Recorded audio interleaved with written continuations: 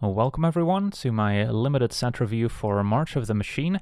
This set review will focus on limited, mainly draft, but also of course applies to sealed.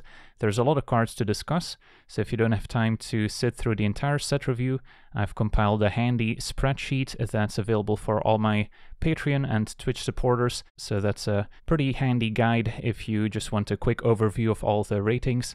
And of course, these ratings will also be kept up to date, since a few of the ratings might change over time as I play the set more. So by having access to the spreadsheet, you'll have the latest ratings at any time. So let's get started. First off, my rating system, taking a few examples from Phyrexia All Will Be One, starting with the highest possible grade, which is the S tier, and the Eternal Wonder is a perfect example of a ridiculous bomb. These are pretty rare, there's only a handful of S tier cards in every set, and these are often cards that can win you the game even if you're very far behind on board, and they're often pretty difficult for the opponent to interact with as well. Then we have the A tier, these are still the bomb level cards, and that you're ecstatic to first pick.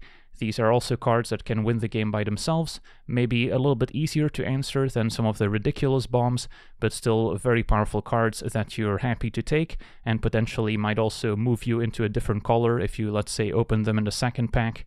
And Archfiend, a great example, so is White Sun's Twilight. Sweepers are often very powerful in limited formats as well, since the opponent may not always see them coming, and then they're going to be very far behind all of a sudden. Then we move on to the B tier. These are often the better uncommons. Some of the best commons in each color might also get to the B tier, and these are great playables. I'm still very happy to first pick a B level card. Most packs will have at least one of them, and Volt Charge here being a great example of a removal spell that is quite efficiently costed in red. Then we also have some nice 2-for-1 cards like the Hex Gold Hoverwings, a card that provides a bit of value when it enters, and even if the opponent deals with it, you might still have something left over. So 2-for-1 cards are also often in the B tier. And then we move on to the C+ category. Now most cards will fall either in the C tier or the C+ tier. So an example of a C+ card, Canker Bloom, just an efficiently costed creature that you're happy to have in almost every deck. C+ cards you're almost never going to cut from your limited decks, whereas in the C tier, as we'll see, these are more filler cards that may or may not end up in your final build, as the card quality over time, of course, in limited formats has increased. So nowadays a lot of the C tier level cards may no longer make your final deck. So Canker Bloom, a nice C+, some more conditional removal spells or slightly more expensive removal spells might also fall in the C+ category. Then we move on to the C tier. These are your filler cards, and as I've said, sometimes they will make your final deck, sometimes they will not. Also depends on, of course, the curve of your deck. If you have enough 2-drops, then you may not need the Slinger anymore, but if you're kind of short on 2-drops, then this might make the cut. Then you've got pump spells as well. A limited deck can only really make room for so many of these effects, so again, don't need to prioritize them during the draft, but you're often happy to have one or two of these, like a Titanic Growth. Then we get to the D tier. These are the weaker cards that you're going to cut from your deck more often than not, but every now and then, if you're light on playables, you might still include some of them, like the Centurion. And then some kind of niche cards that are more meant for constructed, like a Mind Splice Apparatus, will also fall in the D tier, just not enough use cases in limited. And then the F tier is pretty rare nowadays. There's not a ton of totally unplayable cards for limited, but the Mirren Safe House from Phyrexia being a great example of a card that might have some niche constructed applications, but has very few redeeming qualities in limited. So this is my rating system that I will be using going forward. Then it's time to discuss the limited archetypes for March of the Machine. Of course, there are various 2-color pairs that you can draft in March of the Machine. Most decks will end up 2 colors, but there is a little bit of mana fixing, so you may end up splashing for a 3rd color, and in that case you might deviate from these 2-color archetypes, starting with blue-white, which is a Knight Tribal. You'll see a few cards with a Knight creature type, and a few cards that also benefit from having a Knight creature in play. Red-white is the backup color. This is a new mechanic that works with +1/+1 counters and giving various ability keywords to your creatures for a turn. Then blue-black has a Graveyard Matters theme, so it's going to try and fill the graveyard to enable certain abilities. So cards that mill both you and the opponent will have a little bit more power in blue-black. Then black-green is the Incubate mechanic, so as we'll see, cards that can generate these Phyrexian tokens that then transform into creatures will find a nice home in black-green. Then red-green functions with the battle mechanic, so this is a brand new card type that we'll see later plenty of examples in every color. But red-green has the highest density of the battle cards and cards that benefit from maybe attacking battles. Next up we've got blue-red, which is Convoke, traditionally a green-white mechanic, but now we're seeing it mostly in blue and red. So for Convoke to work you need lots of creature tokens, so any card that generates various creatures with one card is going to be slightly better in blue-red. Then next up we've got black-white, which is Phyrexian Tribal. So lots of cards with the Phyrexian creature type, similar to the Knight Tribal, and black-white has the highest density of Phyrexians and cards that care about Phyrexians. Black-red, traditionally a sacrifice deck, and no different here. We've got a few cards that can sacrifice artifacts or creatures to generate an advantage. Despite only having one Act of Treason at uncommon, the sacrifice deck can still work quite nicely. And then green-white is the +1/+1 counter matter theme, so we've got a bit of overlap with the backup mechanic in red and white, and then there's a few additional cards, especially in green, that reward you for putting +1 counters on your creatures. And then last but not least, there's blue-green, which is transformation matters. Not only do we have creatures that transform, but of course the battles also tend to transform once you can take them down. So blue and green has a lot of that going on. So having discussed the multicolor archetypes, it's time to go over the multicolor cards first, because that will give us a better idea of how the actual color pairs will work out, as we start with Invasion of New Phyrexia. So immediately we start with the battle mechanic here. So brand new card type. The card type is battle and the subtype is siege. All the battles in the set will be sieges. We might see more subtypes in the future, but for now they're all siege cards. So when a battle enters the battlefield, as you can see in the bottom right corner, it will enter with a number of defense counters on it, and the opponent will have to protect the battle.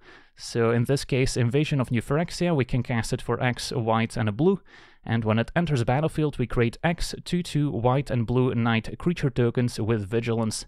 This is a pretty fancy battle as it's a mythic rare. Some of them are going to be a bit more streamlined, kind of functioning almost like a sorcery when they enter the battlefield. So you can kind of view the battles as a planeswalker that you're trying to attack down, that has, instead of loyalty counters, it has defense counters, so you can attack the battles with your various creatures. Opponent, of course, gets to block, and any damage that goes through will reduce the number of defense counters on the battles, and you can also potentially point some direct burn spells at the battles to take them out. And then once the battle removes its last defense counter, it will transform, in this case, into Teferi, and the battles can transform into any number of cards. They can be planeswalkers in this case, but often they'll be creatures or sometimes even sorceries or enchantments, so they can transform into all sorts of cards. And in this case, Teferi is a 4 loyalty planeswalker, can +2 draw and discard, can -2 to pump up all our knights, and then the -3 gives us some interaction. So this is obviously one of the more pushed battles, and is indeed very powerful if you've got a lot of mana to sink into it, and this will receive an A grade. Next up we've got a 2 mana 2/2 human knight at uncommon. So this is kind of the signpost uncommon of blue-white, and as we've said, blue-white cares about knights, giving other knights we control +1/+1, so a very nice lord for the deck. And then for a blue and a white we can tap the Marshal and then tap another target creature, so also gives us a bit of interaction for larger creatures the opponent might have. So this card is amazing and is one of the better uncommons in the set in my opinion, and I'll give this one an A as well. A cheap way to pump up your whole team if you're in the blue-white Knights archetype, and this is a great card to take early and build your deck around. Next up is Errant and Jada, a 3 mana 2/3 legendary human angel at rare, has flash and flying, and says you may look at the top card of your library at any time and cast spells with flash or flying from the top of your library. So a nice source of card advantage potentially. There's not a ton of cards with flash in this set, but of course there will be quite a few flying creatures, especially in blue-white, which has the highest density of flying creatures in the set. Not quite bomb level status, but still very powerful and may provide a bit of card advantage. Next up is Invasion of Xerax, a 4-mana uncommon battle, which starts with 4 defense counters and says when it enters the battlefield, return up to 1 target creature to its owner's hand. So it gives us a nice bounce effect, and as we'll see, bounce spells get a little bit better in this format because of the presence of the Incubate mechanic and large Phyrexian tokens that we may be able to bounce with the invasion, so that's quite nice. And then if we manage to defeat the battle, it transforms into Vertex Paladin, which has power and toughness equal to the number of creatures we control, and also has flying. This one gets a B grade as well, just a nice flexible battle. Hopefully you can attack it down with your blue-white flyers and get another large flyer in return. Of course, you're always making a choice when attacking the battle, since you're giving up damage that could otherwise be redirected to the opponent. So that's going to be an interesting back and forth in this set, whether or not you want to defeat the battles or just go for the opponent's life total right away. And that's going to often be the determining factor of a lot of games in Limited. Next up, we move on to Blue-Black, where we have Halo Forager, 3-mana, 3/1 Fairy Rogue, and uncommon with flying. And when it enters the battlefield, we can pay X mana, and when we do, we may cast target instant or sorcery card with mana value X from a graveyard without paying its mana cost, and then exile it afterwards. So it can be any graveyard, including the opponent's. So the major potential issue you might face with a Forager is not having enough mana to both cast a Forager and get back a meaningful spell from the graveyard. So maybe much better in the late game once you have more mana available. Nonetheless, still a very powerful card in the right deck, especially in Blue-Black, where you'll have plenty of ways to mill cards into the graveyard, and then you'll have a wider selection of cards to cast with the Forager, so it gets a B as well. Next up is Invasion of Amonkhet, a 3-mana uncommon battle. Starts with 4 defense counters, and when it enters the battlefield, each player mills 3 cards, and then each opponent discards a card, and we draw a card. And then if it does transform, we get Lasso Tap Convert, a 4/4, saying we may have the convert enter the battlefield as a copy of any creature card in a graveyard, except it's a 4/4 black zombie in addition to its other types. So we can hopefully copy a powerful creature with some nice keywords like flying perhaps, and then the convert gets even better. So this one also seems quite powerful, and I'll give it a B. Next up is Hidetsugu and Kairi, so we'll see a lot of legendary creatures teaming up to form an even more interesting card. This one a 5-mana, 5/4 legendary Ogre Demon Dragonet rare with flying, and when it enters the battlefield, draw 3 cards and then put 2 cards from your hand on top of your library in any order, aka we get to Brainstorm. And then when they die, exile the top card of your library. Target opponent loses life equal to its mana value. If it's an instant or sorcery card, we may cast it without paying its mana cost. So very powerful effect if you can set it up. Hopefully you can put several instants and sorceries back on top of your library, so even if they kill it after 2 turns, you'll still get some value. And yeah, the effect is powerful, attached to a 5/4 flyer for 5, which is already pretty good. So this is definitely bomb status and gets an A. Then we have Black-Red, starting with Invasion of Asgol, a 2-mana battle. At uncommon, starts with 4 defense counters, and when it enters the battlefield, target player sacrifices a creature or planeswalker and loses 1 life. Typically, edict effects that make the opponent sacrifice a creature aren't amazing in Limited, since the opponent often has a smaller creature they don't mind sacrificing. Let's see if the backside can make up for it. So if we defeat battle, we get access to Ashen Reaper, which is a 2/1 with Menace, saying at the beginning of your end step, put a +1/+1 counter on it if a permanent was put into a graveyard from the battlefield this turn. So this only happens in your end step, so it's not going to pick up a ton of counters necessarily unless you're actively sacrificing stuff, which of course is what Red-Black is all about.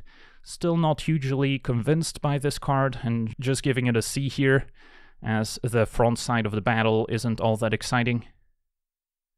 Next up is the Stormclaw Rager, 3-mana, 2/2 Ogre Warrior at uncommon, and this is another one of those key cards in its archetype.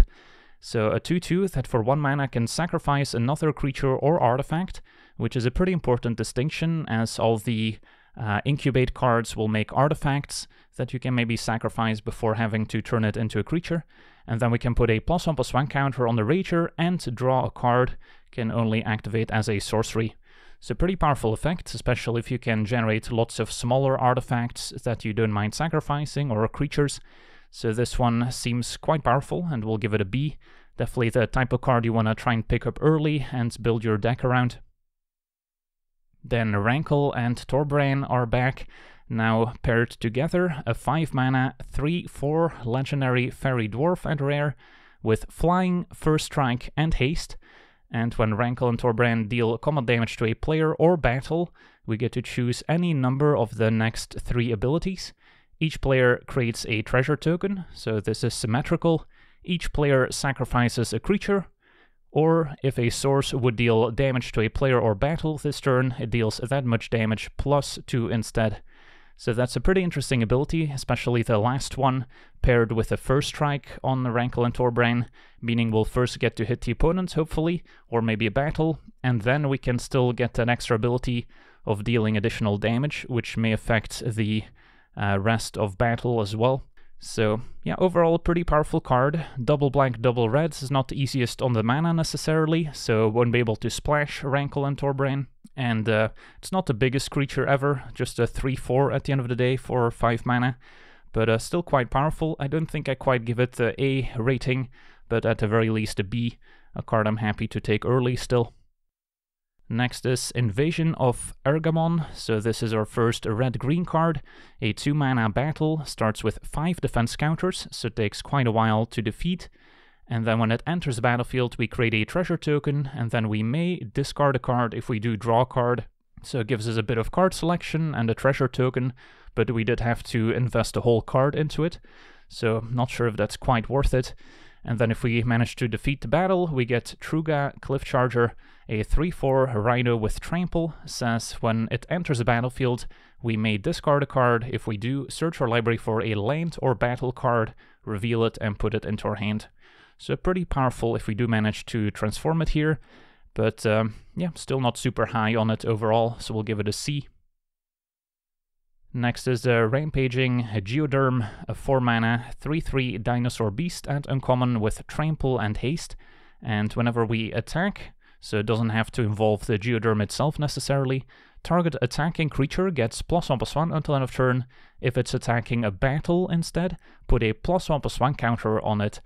So again, the red-green cares about battles, and we've got quite a few creatures that reward us for attacking battles, this being a great example.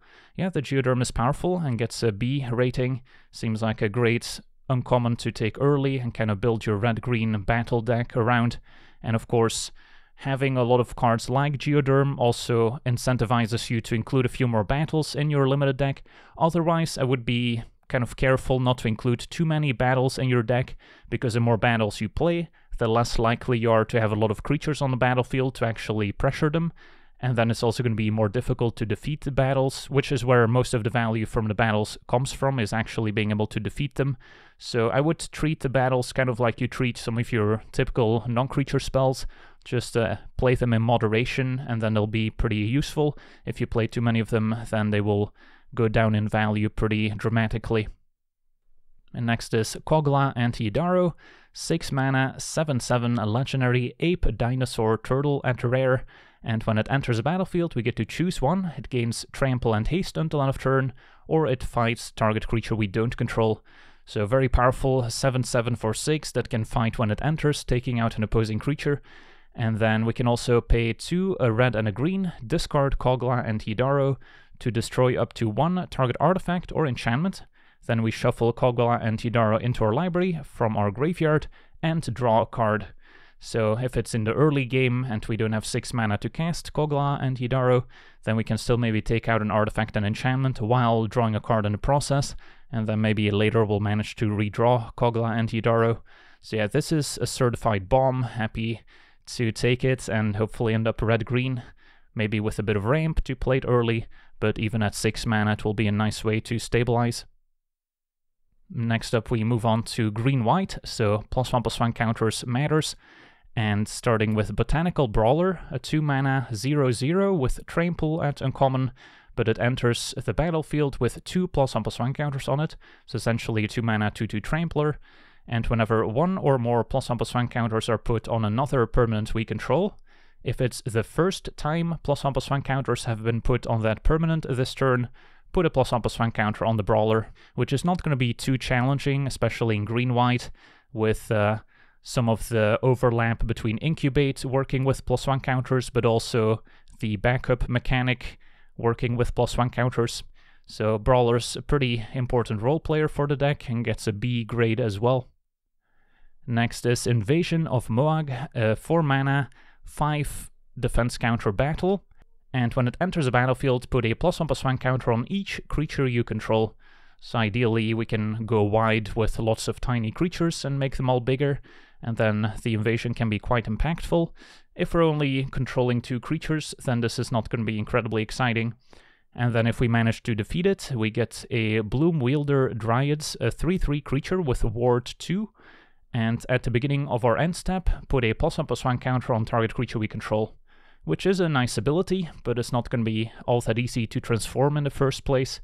So I'm not super high on this battle, just gonna give it a C. And next is Ghalta and Mavren, one of the more unlikely duos in this set. A 7 mana, 12/12 legendary dinosaur vampire at rare.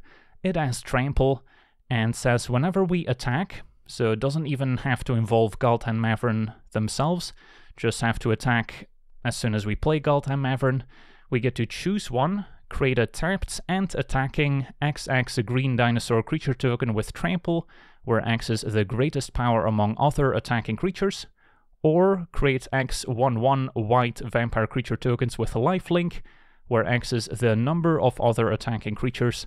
So if we're going wide, we can go even more wide with vampires that have lifelink. If we're going big, then we can make large trampling dinos that are also attacking, so that's the main difference here. The dinosaurs come into play tapped and attacking, whereas the vampires do not. So yeah, this is definitely bomb status. Then we move on to Black-White, which is the Phyrexian tribal color pair, and Invasion of New Capenna is a 2 mana battle, 4 defense, and when it enters the battlefield, we may sacrifice an artifact or creature. When we do, exile target artifact or creature an opponent controls. And then if we manage to defeat this battle, we get the Holy Frazzle Cannon, which is an equipment, so we can even get equipment from defeating battles, and equips for just 1 mana, saying whenever equipped creature attacks, put a +1/+1 counter on that creature and each other creature we control that shares a creature type with it. So of course in our Phyrexian tribal deck, hopefully we'll be able to put a ton of +1 counters on our various Phyrexians. So overall, card seems pretty powerful and gets a C+. This is the color pair that will be pretty good at generating the various artifact tokens, as we'll see later, so shouldn't have too many issues with providing some sacrifice fodder to enable this in the first place. And then the backside is also quite powerful. And next is Drana and Linvala, a 4 mana, 3/4 legendary vampire angel at rare with flying and vigilance, saying activated abilities of creatures your opponents control cannot be activated, so that's typical of Linvala, of course. And then Drana and Linvala has all activated abilities of all creatures your opponents control, and you may spend mana as though it were mana of any color to activate those abilities. So pretty decent creature overall. 3/4 with flying and vigilance is already quite powerful. Now, there aren't a ton of activated abilities in this limited set necessarily that Drana can shut down and then, of course, copy as well. So I think that keeps it from being an A-tier level bomb. If there were more activated abilities, I could see this getting a higher grade. Next is Sculpted Perfection, 4 mana, uncommon enchantment, and when it enters the battlefield, Incubate 2. So this is our first instance of the new Incubate mechanic. So Incubate 2 means create an incubator token with 2 +1/+1 counters on it, and we can pay 2 mana to transform this artifact. Now, the incubator token is not a creature, it's simply an artifact token that chills on the battlefield with a few +1/+1 counters on it, depending on the number of Incubate, in this case 2. And then once we pay the 2 mana, it transforms into a 0/0 Phyrexian artifact creature that of course gets essentially +2/+2 thanks to those +1/+1 counters. It's a pretty strange mechanic, but it will eventually give us a bit of board presence. It will just take an extra mana investment to turn that artifact token into an artifact creature token. And then the Sculpted Perfection also says Phyrexians we control get +1/+1. So if we play Perfection on turn 4, and then on the following turn pay the 2 mana to transform or incubate token, then we'll essentially have a 3/3, since it's a Phyrexian getting +1/+1. And of course, the more Phyrexians we have, the better Sculpted Perfection gets. So if this is the only card in our deck that generates a Phyrexian, it's of course not that exciting, but in a Phyrexian tribal deck with a ton of Phyrexian synergy, this can easily get a B. Next is Invasion of Tolvada, a 5 mana, a rare battle, 5 defense counters, and when it enters the battlefield, return target non-battle permanent card from your graveyard to the battlefield. Okay, so we can return creatures, enchantments, artifacts, even planeswalkers if we have those. And then if we manage to defeat the invasion, we get the Broken Sky, an enchantment saying creature tokens we control get +1/+0 and have lifelink, and at the beginning of our end step, creates a 1/1 white and black spirit creature token with flying. So this is one of the more powerful battles if we manage to defeat them, since we get an enchantment that's typically not that easy for the opponent to interact with, and turn after turn we get additional spirit tokens with flying, and then those flying creatures also get pumped, getting an extra power and lifelink, so going to make it very difficult for the opponent to race in a grindier game. So powerful card. Of course, it does require us to have something exciting in the graveyard to get back in the first place, so hopefully we can maybe use Surveil, which is also in the set, or maybe we can mill a few powerful cards into the graveyard to make this even better. But I'm still going to give it at least a C+, since the backside of the battle is so powerful if we manage to get to it. Next we get to Blue-Red, which is the Convoke Matters color pair in the set. So Blue-Red wants to make lots of small tokens and then use a Convoke mechanic to help pay for the more expensive spells by tapping those creatures. And we start with Invasion of Kaladesh, a blue and a red for a battle, 4 defense counters, and when it enters the battlefield, create a 1/1 Thopter artifact creature token with flying. So not the best rate, 2 mana for a 1/1 flyer. And then what happens if we manage to defeat the Invasion of Kaladesh? Then we get Aetherwing, Golden Scale Flagship, which is one of the few vehicles in the set. There's maybe only 2 or 3 in the set. And this has 4 toughness, power equal to the number of artifacts we control, and of course this being an artifact itself means at least 1 power. If we still control the Thopter token, at least 2. Has flying, and crew cost is only 1, so we can crew Aetherwing with the Thopter token potentially as well. So overall, not a bad card. Thopter token can also be a good way of defeating the battle if the opponent doesn't have any flying creatures out. And then red also gives us access to a few burn spells to maybe help finish off some battles, which can also be helpful. So not a bad card. I'm going to give it a C+. Also just making lots of small tokens in blue-red is going to be important for Convoke. And the evasion can also be a nice way of defeating future battles if you have more of them.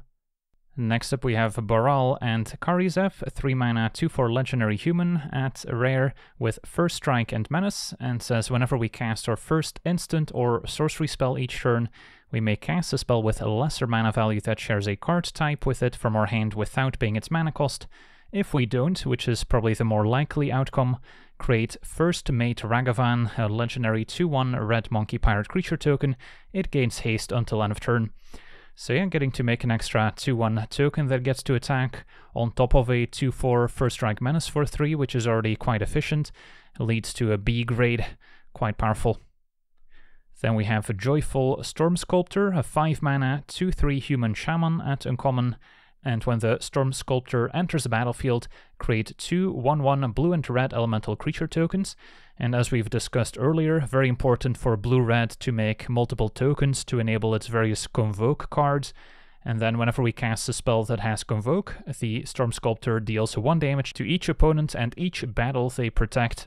And that's on a 2/3 creature, so we get a decent amount of power and toughness on the board, and more importantly, lots of bodies to synergize with Convoke. So Storm Sculptor is going to be a pretty important card for the blue-red deck. Outside of the more dedicated Convoke decks, this is not the most exciting card, but in the right deck this should perform quite well, so we'll give it a C+. Then we move on to black-green, and black-green cares about the Incubate mechanic, and as we see here with the Vat Keeper, a 3 mana 3/3 at uncommon, and when it enters battlefield we get to incubate 2, and for 5 mana we can transform target incubator token we control, double the number of +1/+1 counters on it. So all of a sudden we can make a 4/4 Phyrexian as opposed to a 2/2, and we already get a 3 mana 3/3 as a baseline. So yeah, this card is very powerful, gets a B. If we can keep making huge incubator tokens, it's not going to be too difficult to take over the game. And then we have Glissa, Herald of Predation. Glissa is back, now as a 5 mana 3/5 Phyrexian at rare, saying at the beginning of combat on our turn, choose one, we get to incubate 2 twice. We can also decide to transform all incubator tokens we control, or we can give Phyrexians we control First Strike and Death Touch until end of turn, which is of course Glissa's hallmark ability. Yeah, Glissa seems very powerful indeed. First we're probably going to make some incubator tokens, and then depending on the board we may decide to transform them or choose some other abilities, but can't really go wrong with Glissa. We essentially get immediate value unless the opponent can take out Glissa at instant speed before we get a chance to make those tokens. Try and play Glissa, I guess, if the opponent's tapped out, to at least get to make a few incubator tokens. And yeah, this is certainly a bomb. If Glissa goes unanswered, it will take over the game in no time. Then we have Invasion of Lorwyn, a 6 mana uncommon battle, 5 defense counters. When it enters the battlefield, destroy target non-elf creature an opponent controls with power X or less, where X is the number of lands we control. So pretty pricey removal spell, but yeah, pretty powerful effect. And then if we manage to transform it, which will require quite a bit of effort, admittedly, we get Winnowing Forces, which has power and toughness equal to the number of lands we control. So more synergy with controlling a lot of lands. If we maybe play this in a ramp deck that can search up additional lands, it might get even better. But yeah, overall pretty solid removal spell, quite pricey at 6 mana, and not the easiest to transform, but I'll still give it a C+.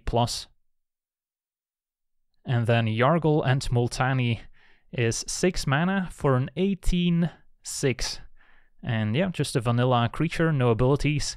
Will probably require a bit of help to connect with the opponent, but as we'll see later, there are ways to potentially give it trample, ways to give it flying as well, or maybe even sacrifice it so it can deal damage equal to its power. So those are ways you can potentially synergize with Yargle and Multani. And even at the end of the day, a 6 mana 18/6, you know, 6 mana you think Colossal Dreadmaw, 6/6 trample is kind of the baseline.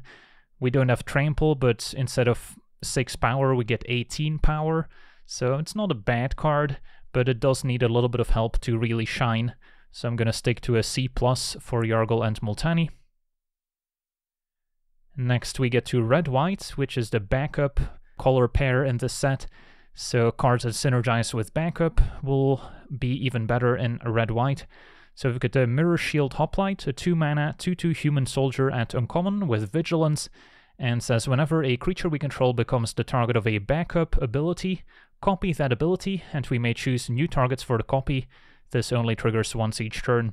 So this is going to be very powerful if we can play this on turn 2 and then curve into multiple backup creatures, essentially, since we'll get a ton of extra +1 counters and a lot of abilities that are often favorable when we're trying to attack, as we'll get abilities like First Strike, Flying, maybe be able to tap down opposing creatures, making it easier to keep attacking.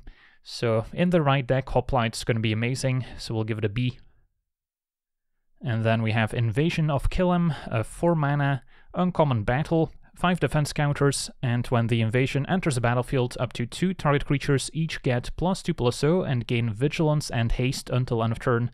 So pretty weird to give creatures haste when it already costs us 4 mana to play the invasion, so I'm not sure if we're going to be able to play many other creatures alongside it. So kind of awkward. If we manage to transform it, we get Valor's Reach Tag Team, which is a sorcery, creating 2 3/2 red and white warrior creature tokens that have a very strange ability as well. Whenever this creature and at least one other creature token attacks, put a +1/+1 counter on this creature. So if both tokens manage to attack, I guess they turn into 4/3 creatures. So they do hit pretty hard, admittedly, but the front side of the battle still doesn't get me too excited, unless we compare it with some evasive creatures. So I'm just going to give it a C overall. Then Jeru and Hazoret are back, now paired together. 5 mana, 5/4 legendary human god at rare, and as long as we have 1 or fewer cards in hand, Jeru and Hazoret have vigilance and haste, so we could be smacking the opponent with a 5/4 on turn 5 potentially. And whenever Jeru and Hazoret attack, look at the top 6 cards of our library. We may exile a legendary creature card from among them, put the rest on the bottom, and then until end of turn we may cast the exiled card without paying its mana cost. Now, there are quite a few legendaries in this limited format, mostly thanks to the Multiverse Legends that are kind of the bonus sheet, so we'll see at least one of those in each pack. But even without that extra ability, a 5/4 with potentially haste and vigilance is also quite powerful. So this certainly gets at least a B.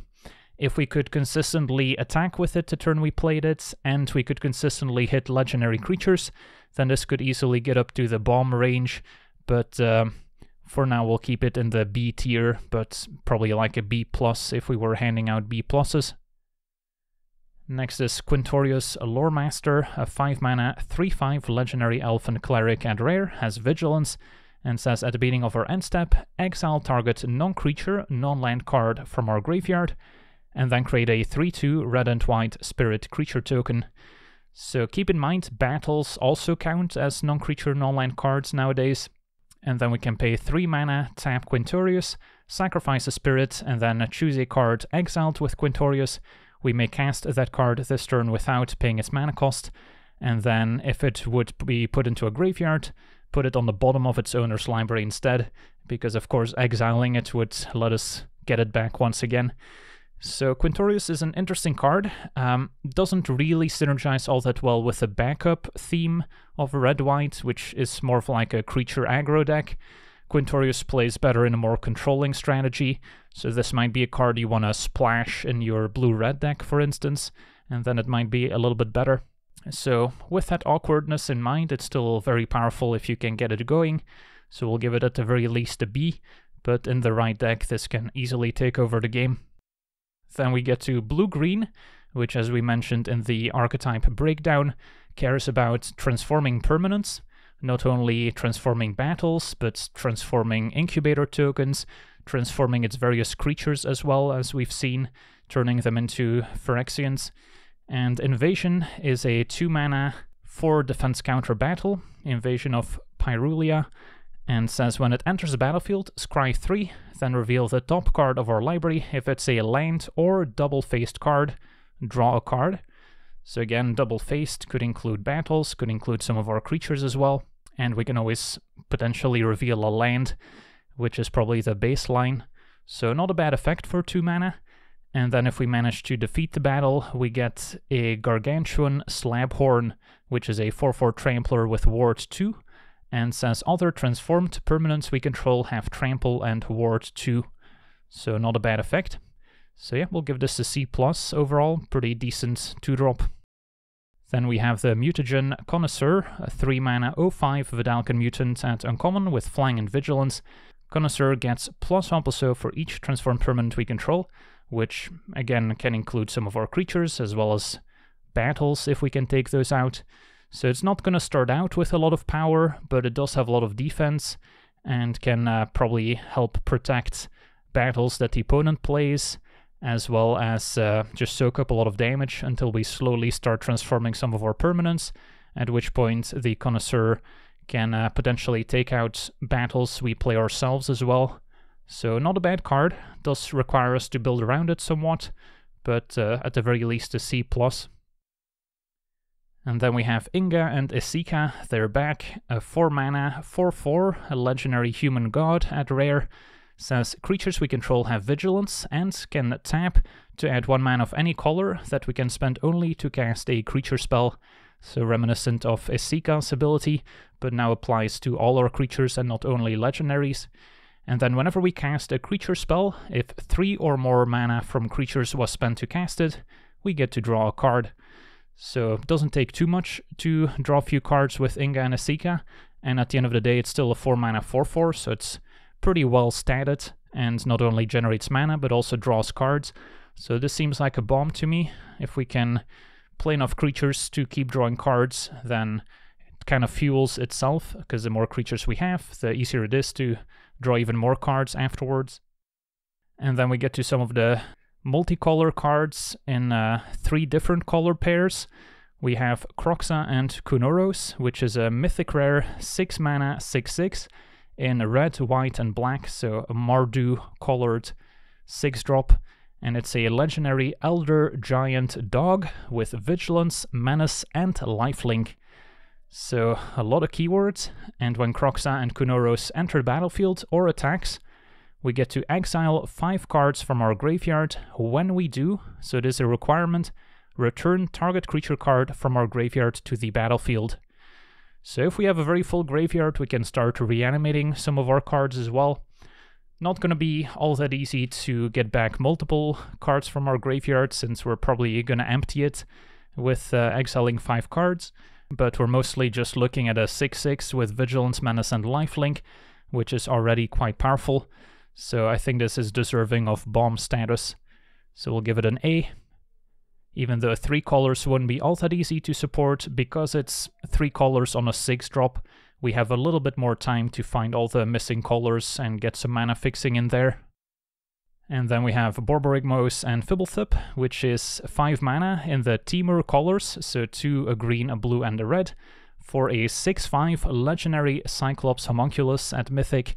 And when Borborygmos and Fibblethip enter the battlefield or attack, we get to draw a card, regardless, and then we may discard any number of land cards. When we discard 1 or more cards this way, Borborygmos and Fibblethip deal twice that much damage to target creature.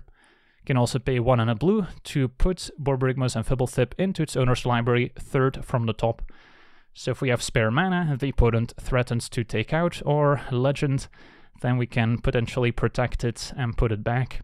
Even if we're not discarding any cards to the ability, we still get to draw whenever we play Borborygmos and attack with it. So that seems incredibly powerful on a 5-drop, no less. And then green is probably the color pair that will have the most mana fixing, making it easier to potentially get to the 3rd color. So yeah, this is another bomb. We'll give it an A. And then Thalia and the Gidrog monster are pairing up as well. 4 mana in the Abzan colors, so 1 a white, a black, and a green, for a 4/4 legendary human frog horror at Mythic. Has First Strike and Death Touch, and says we may play an additional land on each of our turns, and creatures and non-basic lands your opponents control enter the battlefield tapped, and whenever Thalia and the Gidrog attack, sacrifice a creature or land and then draw a card. So a ton of useful abilities. Now my main concern with Thalia and the Gidrog is it is a 4-drop that's 3 different colors, which is not going to be easy to achieve in Limited. Even though we rated some of the other 3-color cards pretty highly, at least those were a bit more on the expensive side, so it's more realistic to find our colors by the time we need to cast a 6-drop as opposed to a 4-drop. If we're not playing Thalia and the Gidrog on turn 4, it does start losing a little bit of value, since it's the type of card you want to try and play early to really leverage it. So the color concerns is what's keeping me from giving this an A, but at the very least a B. So still a very powerful card that I'm happy to try and build around. Then we have Zurgo and Ojutai, 5 mana in the Jeskai colors, so 2 a blue, a red, and a white, for a 4/4 legendary Orc Dragon at Mythic Rare. Has Flying and Haste, combining Ojutai and Zurgo's abilities. And Zurgo Ojutai has Hexproof as long as it entered the battlefield this turn. So we should be able to play it and attack with it right away unopposed. And then whenever 1 or more dragons we control deal combat damage to a player or battle, we get to look at the top 3 cards of our library, put 1 of them into our hand and the rest on the bottom of our library in any order, and then we may return 1 of those dragons to its owner's hand. So if we suspect the opponent's holding removal, we can pick up Zurgo and Ojutai again, so we can play it on the following turn with hexproof to keep hitting the opponent and gaining more card advantage. Of course, once again, 3 colors being the main challenge, but this one at least costs 5 mana, so we've got a bit more time to find the right colors, and blue card draw can also help with that. So I'll give this one an A, another bomb. And then Zimone and Dina is a 3 mana, 3/4 legendary human dryad at Mythic in the Sultai color pair, so black, green, and blue. And says whenever we draw our second card each turn, target opponent loses 2 life and we gain 2 life, can tap Zimone and Dina, sacrifice another creature to draw a card, and then we may put a land card from our hand onto the battlefield tapped. If we control 8 or more lands, we get to repeat this process once. So that's also quite powerful, potentially getting to draw multiple cards with that ability. Now the main concern with Zimone and Dina is having enough creatures to sacrifice in the first place, and if we run out of creatures, then we will no longer be able to use the ability. So do need to make sure we're playing this in a deck that has enough sacrifice fodder, so I'm going to give this a B, just because it's going to be tricky to get all 3 colors in play by the time we want to cast Zimone and Dina, but even later in the game this should be quite powerful. And then last but not least, Invasion of Alara is 1 of each color, so 5 mana for a battle with 7 defense counters on it, so it's going to be quite challenging to transform. And when Invasion of Alara enters battlefield, exile cards from the top of our library until we exile 2 non-land cards with mana value 4 or less. We may cast one of those 2 cards without paying its mana cost, and then put one of those into our hand instead. So it's sort of like a double cascade, but one of the cards we cast and one we put in hand, and then put the other cards exiled this way on the bottom of our library in a random order. So 5 mana for a weird double cascade. You know, it's not bad, but of course the main challenge is getting all 5 colors in play, which is going to be quite challenging and limited. And then if we do somehow manage to transform this, we get Awaken the Maelstrom, which is a sorcery, has all colors, and says target player draws 2 cards. That's the blue part. Then we may put an artifact card from our hand onto the battlefield. We get to create a token that's a copy of a permanent we control, distribute 3 +1/+1 fan counters among 1, 2, or 3 creatures we control, that's I guess the green part, and then destroy target permanent an opponent controls, which is kind of a black ability. So it's got most of the colors represented on this powerful sorcery, but yeah, getting to cast it in the first place is going to be quite the challenge. And then I guess we forgot about Omnath. Locus of All. This one is all 5 colors, but the black mana is Phyrexian mana, so we can technically cast Omnath in a 4-color deck that isn't playing black, as we can pay 2 life for it instead. So that does make it a lot more realistic to cast as opposed to having all 5 colors. And then Omnath is a 4/4 legendary Phyrexian elemental at a rare, so this one's not a mythic. Says if we would lose unspent mana, that mana becomes black instead, which is a nice upside. And then at the beginning of our pre-combat main phase, look at the top card of our library. We may reveal that card if it has 3 or more colored mana symbols in its mana cost. If we do, add 3 mana in any combination of its colors and put it into our hand. If we don't reveal it, we can still put it into our hand. So regardless, Omnath essentially draws us an extra card each turn. If we happen to have some 3-color cards, then it gets even better. Seems worth going for, even though it's still a bit of a challenge. This one's a bit more realistic, so we'll give it a C+. So let's start with white here. Elspeth's Smite is up first, and as you'll notice, we're going in order of lowest mana cost to highest mana cost. So first is our 1 mana Elspeth's Smite. It deals 3 damage to target attacking or blocking creature. If that creature would die this turn, exile it instead. So not a bad removal spell. Of course, this type of effect is going to be a little bit better in a more defensive deck, where the opponent is more likely to be the one attacking, and then you've got a nice cheap 1 mana removal spell.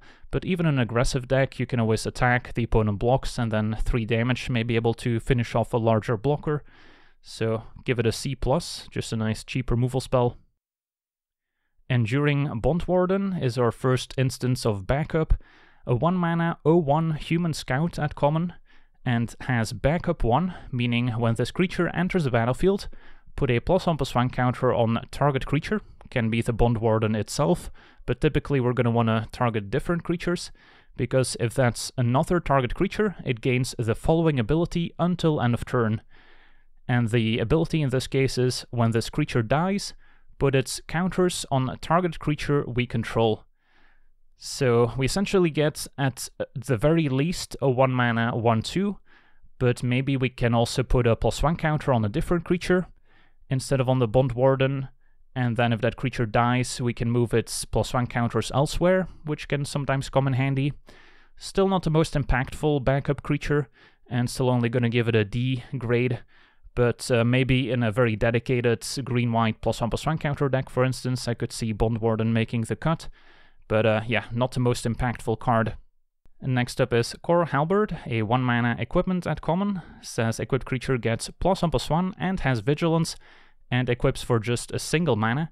So it's very cheap to play and equip. Vigilance could also be especially useful in this set, with various battles that you need to be able to attack, but at the same time you also want to keep creatures back on defense, so the opponent doesn't get to quickly play a battle and defeat it if you're all tapped out. Still not an incredibly high priority card, but still quite powerful, and I'm happy to play even 1 or 2 of these in my aggressive white decks. Next is Progenitor Exarch, which is a rare for double X and white, a 1/2 Phyrexian Cat Cleric, and when it enters the battlefield, incubate 3 X times. So the math here is a little bit complicated, but let's say we play Exarch for X equals 1, so a 3 mana total. We get a 1/2 that incubates 3, so we get a incubator token with 3 +1/+1 counters on it, that for 2 mana we can transform into a Phyrexian creature. Or we can play Exarch for 5 mana total, in which case we get 2 3/3 incubator tokens essentially. Or we can go up to 7 mana, and then we get 3 of those instead. So it does scale pretty nicely into the late game. And then once we have the Exarch in play, we can tap it, transform target incubator token we control. So now we can forego having to pay 2 mana to transform our incubator tokens, and we can simply tap the Exarch instead. So that saves us quite a bit of mana in games where we make a lot of incubator tokens. So yeah, Exarch's quite powerful and gets a B grade. Gives us a nice board presence. Next is Surge of Salvation, a 1 mana uncommon instant. Says we and permanents we control gain hexproof until end of turn. Prevent all damage that black and or red sources would deal to creatures we control this turn. So as we'll notice, there's a whole cycle of these kind of color hosers, you could say, in every color at uncommon. These are typically not that exciting to main deck in Limited, because they're pretty targeted at being good against certain colors, and if you're not up against, in this case, black or red, then Surge of Salvation is not that exciting. It's kind of a conditional protection spell, which is still kind of clunky to keep up, and yeah, overall I would not recommend playing this unless you know for sure that your opponent is black and or red. So I see this more as a niche sideboard card that you should avoid main decking, and therefore gets a D grade. And next is our first creature that can transform. Tarkir Duneshaper is 1 mana for a 1/2 Dog Warrior at common, and then we can pay 4 and a green Phyrexian mana, so we can either pay 2 life and 4 mana, or 4 mana and an additional green mana, so 5 total, to transform the Duneshaper, and can only activate this as a sorcery. And then the 1 mana 1/2 transforms into a 4/3 Trampler, and essentially has haste, you could say, because if we play our 1-drop early in the game and then transform it, the 4/3 Trample can attack right away, so that's pretty nice. Still a pretty hefty investment. The 1/2 early on, not that impactful, and it does cost us quite a bit of mana, or potentially even life, to transform into a 4/3 Trample. So still only going to give it a C grade, but it's a pretty powerful card for a common for sure. And next is Aerial Boost, a 2 mana instant at common, has Convoke. So a reminder, Convoke says our creatures can help cast this spell. Each creature we tap while casting the spell pays for a generic mana or 1 mana of that creature's colors. So let's say we tap a green creature and a white creature to cast Aerial Boost, then we can essentially cast it for free if the opponent doesn't expect it. Especially, that could be quite powerful, because target creature gets +2/+2 and gains flying until end of turn. So this could be a pretty nice combat trick defensively. Let's say we just have some creatures back on defense, we're fully tapped out, opponent attacks thinking they have a good attack, and all of a sudden we can tap 2 of our creatures to convoke Aerial Boost to give +2/+2 in flying, maybe even ambush an opposing flyer if we have enough creatures back on defense. So that could be quite nice. But we can also use this to kind of be mana efficient. Let's say we want to be attacking, we can maybe play creature and then use a summoning sick creature to help convoke Aerial Boost if that still works. So that can maybe save us 1 mana. So not bad for a combat trick, thanks to that convoke mechanic. So I'm going to give it a C. Overall, I'm still not going to go super high on most combat tricks unless they also maybe draw a card in the process. So still just a C for Aerial Boost. But we'll make it kind of tricky to play around, since even if the opponent's tapped out, they may still be representing a convoke card. And next is the Alabaster Host Sanctifier, 2 mana, 2/2 Phyrexian Cleric at common with lifelink. We've often seen 2 mana, 2/2 lifelink in whites at common before. Think of the Unicorn in Dominaria. And they're typically quite powerful, because white will have access to equipment and +1 counters and auras to make their creatures bigger, so then the lifelink will scale quite nicely into the late game, and yeah, that's no exception here. The Host Sanctifier gets a C+, just a very solid 2-drop. Next is Angelic Intervention, another combat trick. 2 mana, instant at common, says target creature or planeswalker we control gains protection from colorless or from the color of our choice until end of turn. If it's a creature, put a +1/+1 counter on it. So yeah, nice defensive trick. Getting a +1 counter is a nice bonus, but it does cost us 2 mana. Still just gonna give it a C. If you are in the market for combat tricks, this will do. Can maybe help you attack past some blockers if the opponent only has blockers of a single color back. Next is Dusk Legion Duelist, a 2 mana, 2/2 Vampire Soldier at rare. Has Vigilance, and says whenever 1 or more +1/+1 counters are put on Dusk Legion Duelist, draw a card. This ability triggers only once each turn. So as we've seen with the backup mechanic, there are a lot of easy ways to put +1 counters on our creatures, and it does only take a few +1 counters to get a ton of value with the Duelist. The built-in Vigilance also means we can play offense and defense with it, so it's not a bad place to put our +1 counters. So I'm gonna give this a B. Next up is Invasion of Gobakan, a 2 mana, a rare battle, and this one's pretty easy to defeat, only 3 defense counters. And when it enters the battlefield, look at target opponent's hand. We may exile a non-land card from it. For as long as that card remains exiled, its owner may play it, but has to pay 2 more mana to cast it. So similar to Elite Spellbinder's ability essentially. And then if we manage to defeat it, we get a Light Shield Array, an enchantment saying at the beginning of our end step, put a +1/+1 counter on each creature that attacked this turn, and we can also sacrifice it, and then creatures we control gain hexproof and indestructible until end of turn. So this will be at its best in a deck with lots of smaller evasive creatures that can keep attacking, and then slowly pick up +1 counters over time. There are quite a few flying creatures, of course, in white, but they tend to be a little bit more on the expensive side, so you're not going to see a lot of 1 or 2 mana flyers. But nonetheless, still a pretty powerful battle, because it's so cheap to actually take it out. So this one gets a B. And then, of course, the information and hand disruption it provides can also throw off the opponent's curve significantly. Next is Norn's Inquisitor, a 2 mana, 1/1 Phyrexian Knight at uncommon. When it enters the battlefield, incubate 2, and whenever a permanent we control transforms into a Phyrexian, put a +1/+1 counter on it. So it essentially turns or incubates 2 into a 3/3 Phyrexian creature if it transforms, and any future incubate will also get better. So pretty nice for a 2-drop, providing a ton of power and toughness, even though we do need to potentially invest more mana into it. So this one also gets a B. And then we've got the Realmbreaker's Grasp, candidate for one of the best white commons in the set, a 2 mana enchantment aura, and enchants an artifact or creature, and then the enchanted permanent cannot attack or block, and its activated abilities cannot be activated unless they're mana abilities. So kind of your pacifism effect of the set, but also shuts down activated abilities, so kind of similar to an arrest, but only costs 2 mana, so quite powerful for a common and gets a B. Next is the Sunblessed Guardian, a 2 mana 2/2 uncommon human cleric, and this one can also transform for 5 and a red Phyrexian mana, so 6 mana if we have red, or potentially 5 mana and 2 life, which means we can also play this outside of red-white. Let's say we're a green-white aggro deck, then we can still easily transform the Guardian without needing red mana, which is quite useful.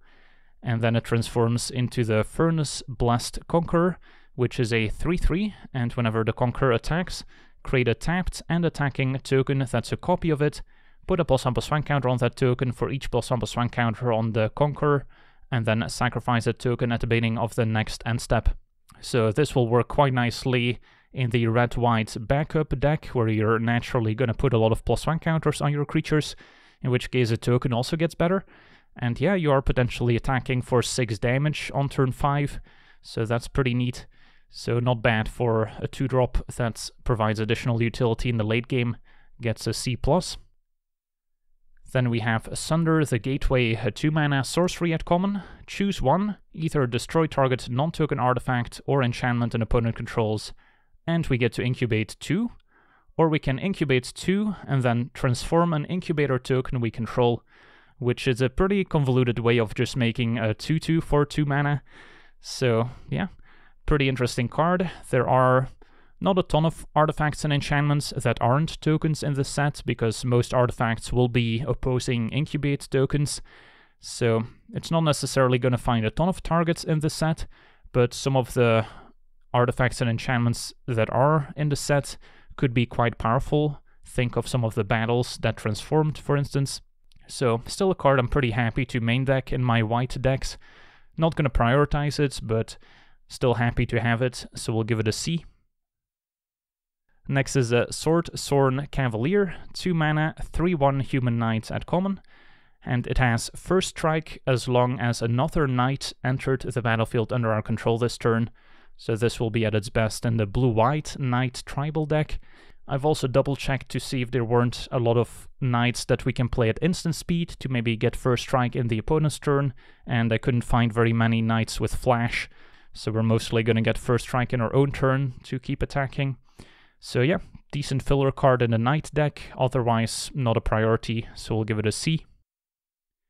Then we have the Attentive Skywarden, 3 mana, 2/2 Phyrexian flyer at common, and when it deals combat damage to a player or battle, we get to transform up to 1 target incubator token we control.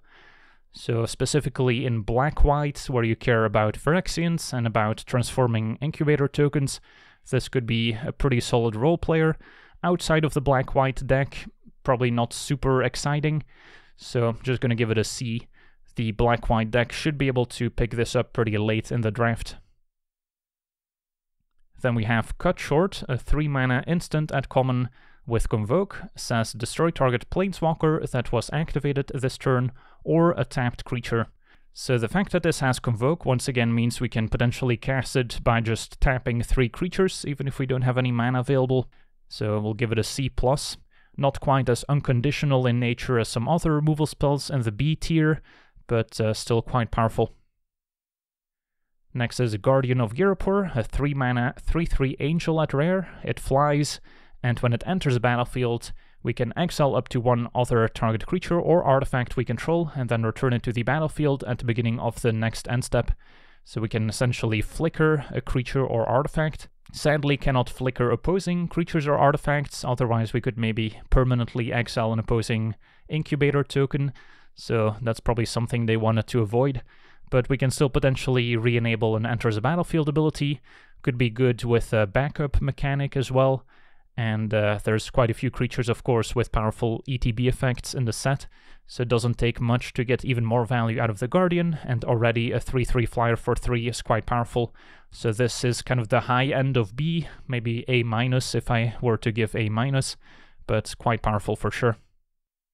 Next is Invasion of Belenon, a 3-mana battle with 5 defense counters at uncommon.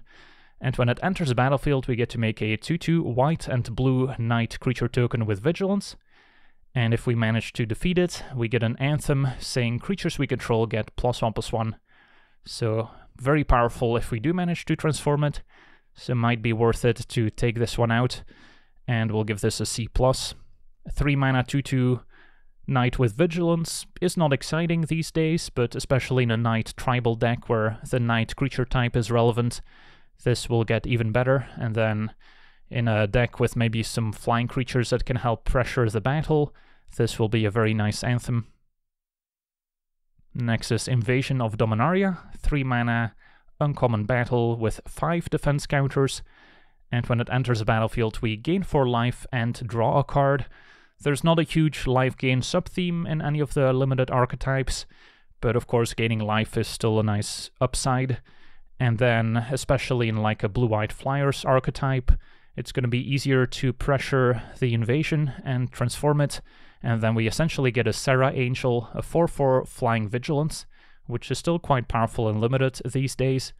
So while it doesn't have an impact the turn we played necessarily, unless we can transform it right away, it's still a pretty decent battle, and we'll give it a C+. Next is Invasion of Theros, a 3-mana rare battle with 4 defense counters, and when it enters the battlefield, search our library for an aura, god, or demigod card, reveal it, and put it into our hand. Invasion of Theros is going to struggle to have a lot of targets to search up, and then we're still paying 3 mana to find one of them, which doesn't seem quite worth it. But let's see what happens if we manage to defeat Invasion of Theros. Then we get Ephara, Ever Sheltering, a 4/4 legendary enchantment creature god, and Ephara has a lifelink and indestructible as long as we control at least 3 other enchantments, and whenever another enchantment enters a battlefield under our control, we get to draw a card. So very powerful in a dedicated enchantment deck. Sadly, enchantments aren't heavily supported in this set, so you're gonna struggle to have a ton of enchantments to synergize with Ephara. So I think that keeps this card from being as powerful as it could be otherwise. So I'm just gonna land on a C overall. But if you're a deck with some powerful auras to search up, then definitely go for it. Next is Kithkin Billy Rider, a 3-mana 1/3 Kithkin Knight at common with double strike. So doesn't seem particularly impressive at first glance, but once you factor in all the synergies across the different archetypes, this card becomes a lot more appealing. Of course, it's a knight to synergize with a blue-white knight tribal archetype, and then it also plays quite well with the backup mechanic, since there's a ton of ways to put +1 counters on the Billy Rider, and then it will get even more power, which synergizes very well with double strike. Also works quite well with any pump spells or equipments, and we've seen a couple equipment already, so we'll give the Billy Rider a C+. Next up is Monastery Mentor, reprinted here as a 3-mana 2/2 human monk and mythic with prowess, and whenever we cast a non-creature spell, create a 1/1 white monk creature token with prowess. Battles, of course, count as non-creature spells for prowess, and we might have some other non-creature spells like combat tricks or removal spells in enchantment form, but yeah, Mentor would be a lot more powerful if it were in blue or red, so that's maybe where you want to pair it with, like a blue-white deck with a lot of blue spells that can trigger prowess and mentor to make monk tokens, or maybe a red-white deck with a lot of non-creature spells as well, or maybe even a 3-color deck, who knows. But yeah, in the right deck with enough non-creature spells, this is going to be taking over the game very quickly, so we'll give it a B. In a deck that can actually enable it, it's easily bomb status. Then we have Phyrexian Awakening, a 3-mana uncommon enchantment. When it enters battlefield, incubate 4. So will cost us 2 more mana to turn our incubator token into a Phyrexian. But in the meantime, Phyrexians we control have vigilance, as the Awakening is gonna stay on the battlefield as an enchantment. So yeah, in the black-white Phyrexian tribal deck, this should be quite powerful, and even outside of it, it's still not the worst rate, as we'll eventually be left with a 4/4 vigilance. Even if it does cost us 5 mana total, we can at least split it up into a few different pieces. So this one gets a B. Then we have Phyrexian Censor, a 3-mana, 3/3 Phyrexian wizard at uncommon. It says each player cannot cast more than one non-Phyrexian spell each turn, and non-Phyrexian creatures enter the battlefield tapped. So this is symmetrical, so I have to be a little bit careful with it, but hopefully you're playing this in a black-white Phyrexian Matters deck, and then it's going to mostly affect the opponent, in which case it's a very powerful effect. So in black-white specifically, I'm willing to give this a C+, maybe even verging on a B. Outside of the more dedicated Phyrexian tribal decks, you have to be careful with including the Censor, just double check your creature types. Next is Scroll Shift, 3-mana instant at common, and this will essentially flicker an artifact, creature, or enchantment we control, returning it to the battlefield under its owner's control after exiling it, and we get to draw a card in the process. So getting to flicker or backup creatures could be quite nice, getting to get an extra +1 counter. You can use this to maybe save a creature that's targeted by a removal spell. You can also flicker a creature after it's being locked down by an opposing aura. So there are definitely a lot of use cases where Scroll Shift will come in handy. The main drawback is 3 mana's a little bit expensive to keep up, so it's not going to be easy to maybe save a creature in response to your typical removal spell. But yeah, still a playable card. I don't think we should prioritize it during the draft, but the decks that want it should be able to pick one up, and then it's a nice one-off to have, but I also wouldn't overdo it unless you have a lot of powerful ETB effects to abuse. Next we have Seal from Existence, a 3-mana uncommon enchantment, although it does cost double white, so that's what kind of differentiates it from a typical Banishing a Light or Oblivion Ring type effect. But the upside is it does have Ward 3 built in, so when it enters the battlefield, exile target non-land permanent an opponent controls until Seal from Existence leaves the battlefield. So a very nice removal effect, and this time it's going to be a little bit more expensive for the opponent to get rid of, so it makes it a much more reliable removal spell. So we'll give this a B, even though it's not the easiest to cast. You do need to be pretty heavy white to cast this early on. It's still very powerful and quite efficient as well. Then we have the Seraph of New Capenna, a 3-mana 2/2 uncommon angel soldier with flying, and this one transforms for 4 and a black Phyrexian mana. So it can be 4 mana 2 life or 4 and a black, so 5 total. But again, we can easily play this outside of black-white.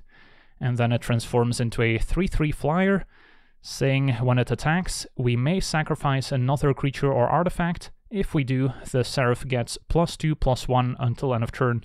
So this will be at its best in your black-white Phyrexian Matters deck, where you might have some incubator tokens that you can sacrifice before having transformed them, and then we get to pump up our flyer to get in 5 damage at a time, which is quite significant.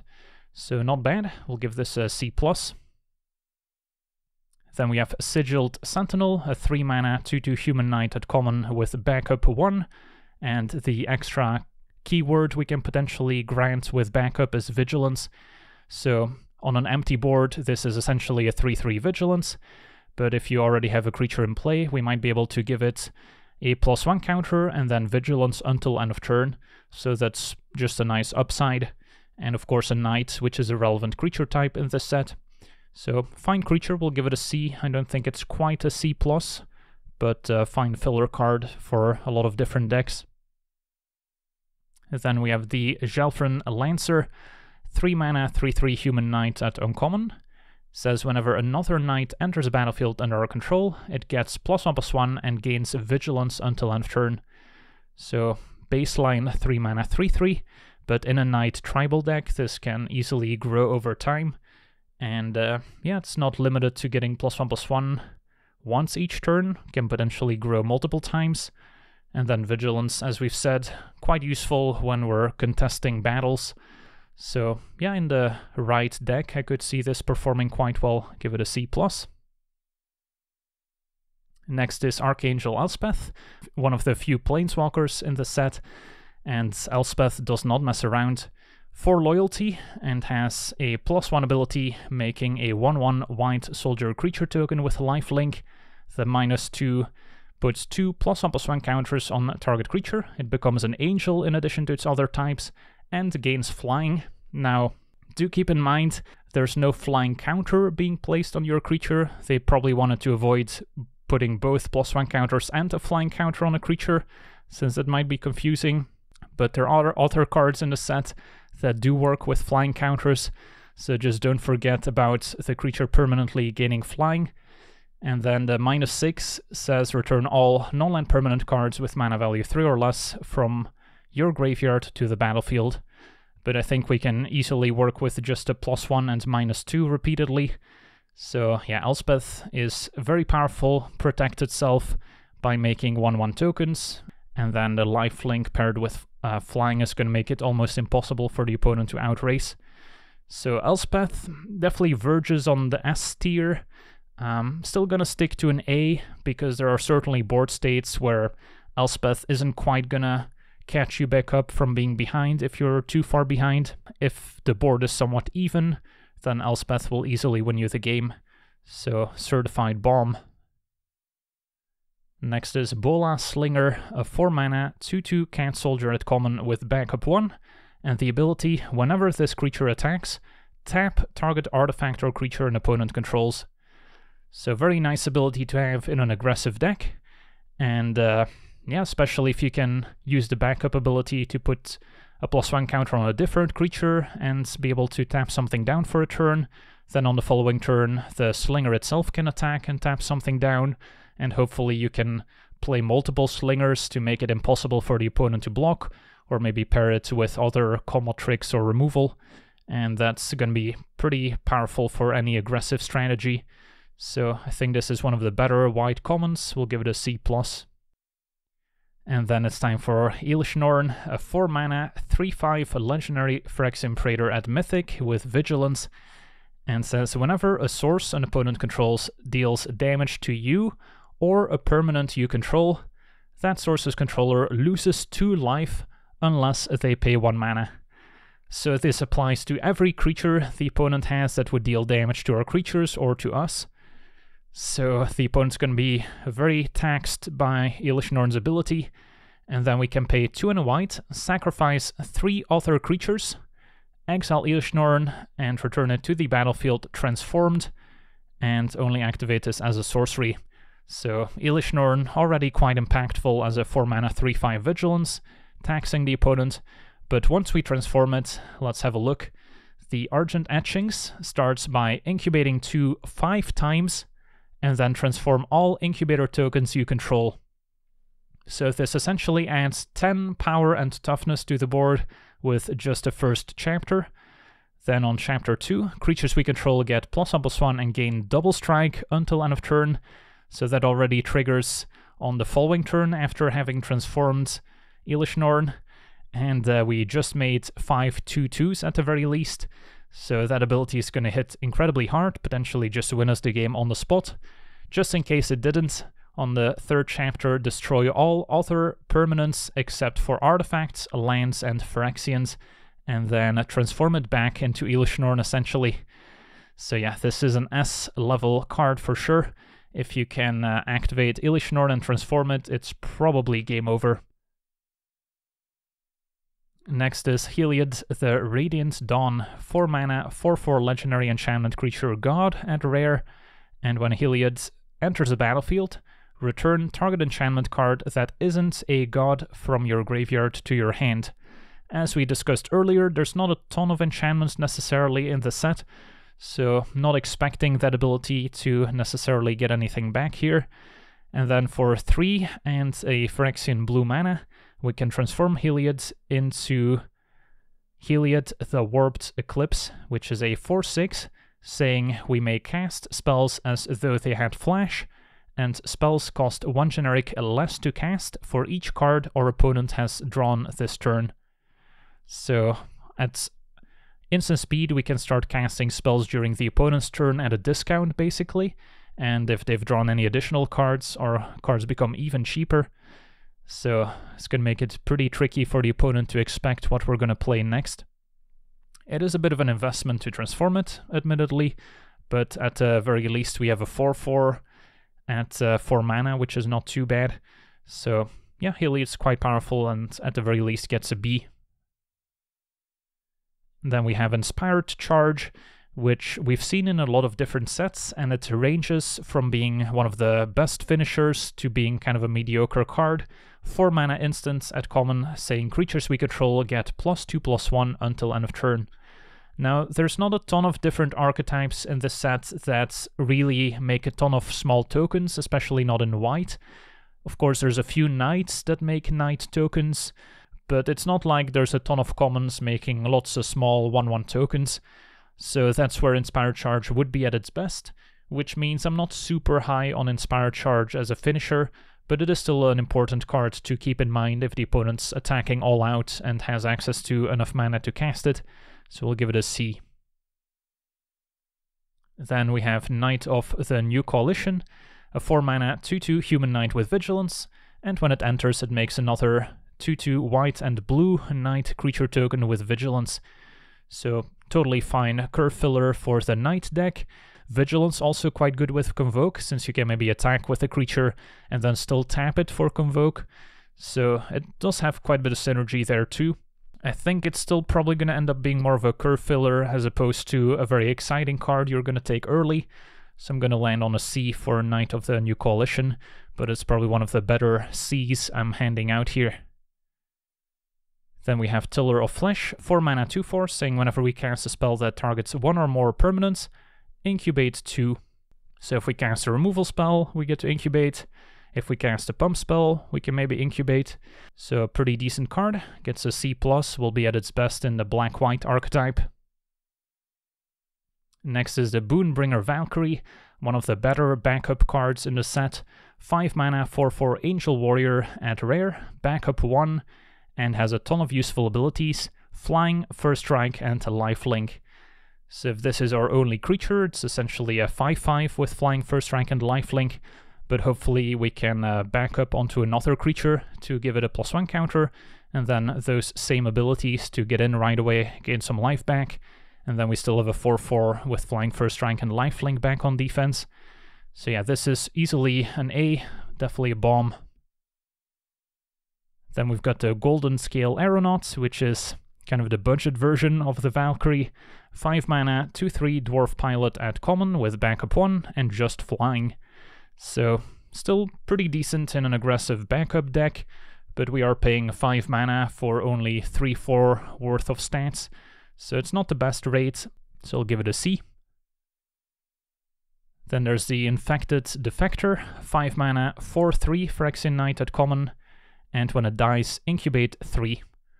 So 4/3 for 5, a little bit overpriced, but if it dies we are left with potentially a 3/3 after we invest 2 more mana into it, so it's not bad, another decent curve topper, we'll give it a C.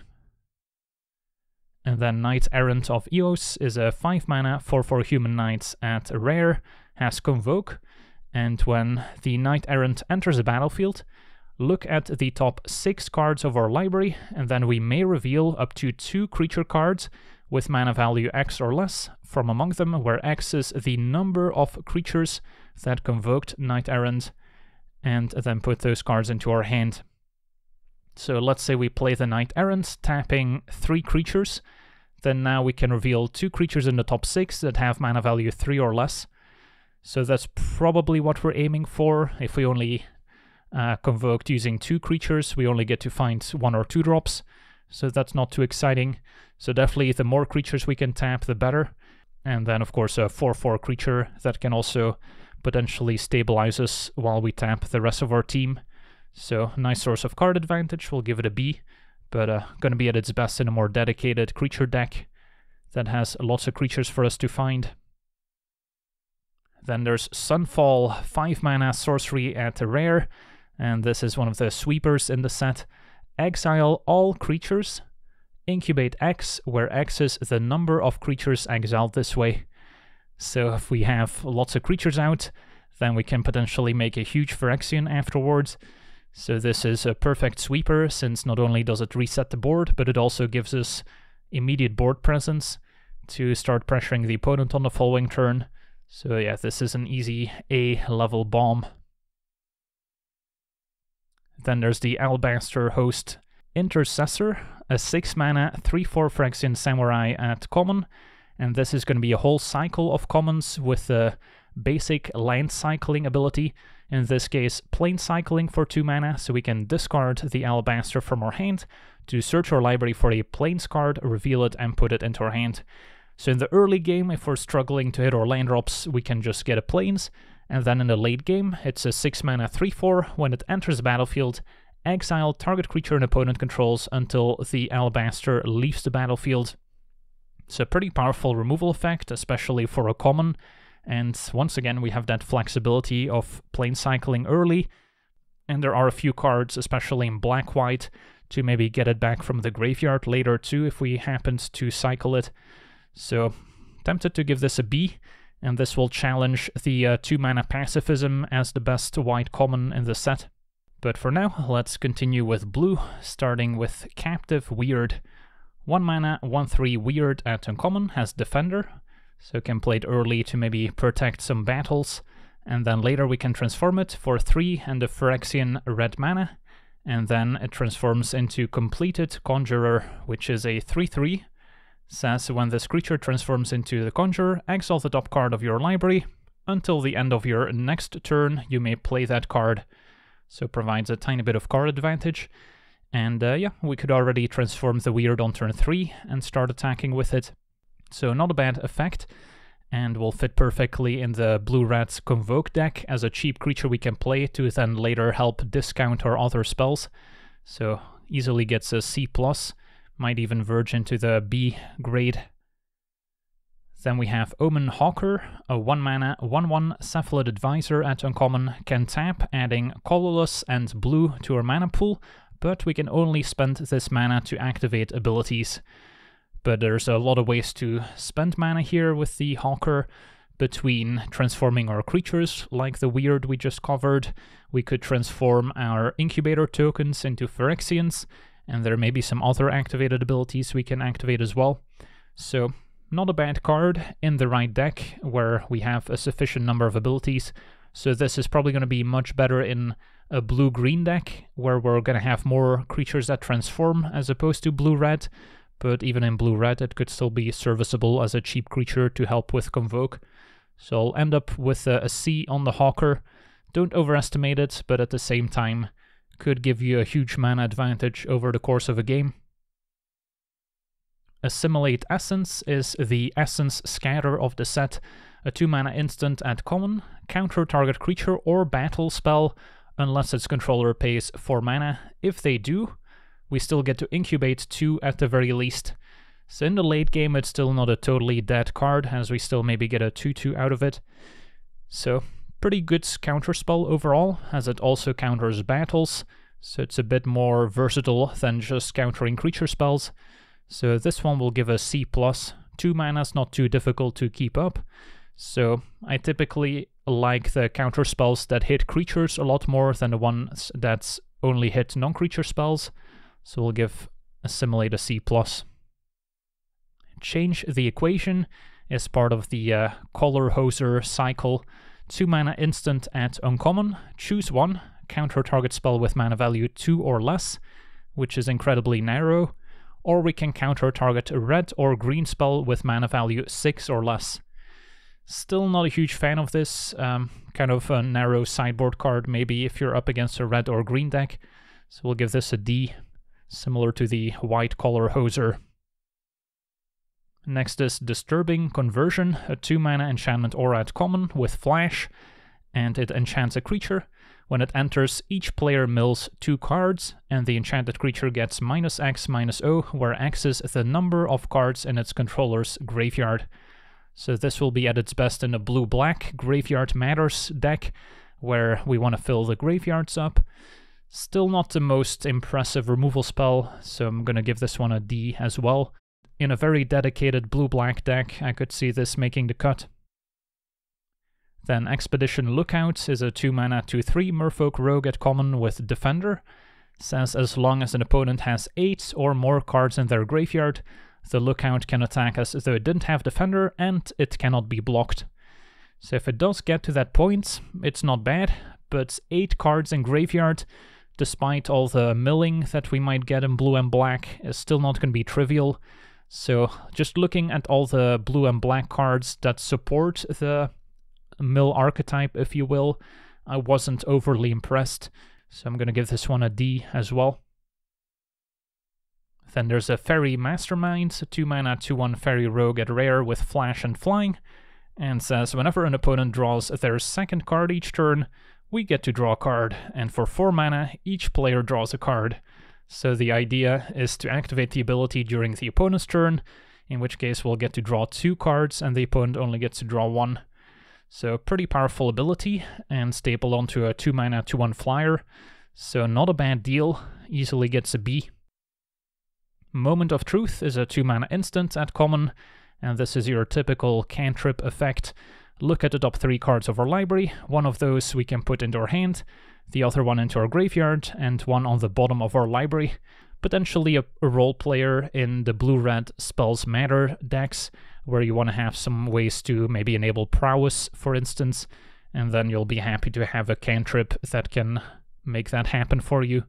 But outside of those decks where you really want to enable some other synergies, it's not a high priority card necessarily.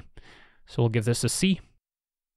Next is Negate, 2-mana instant, can counter target non-creature spell.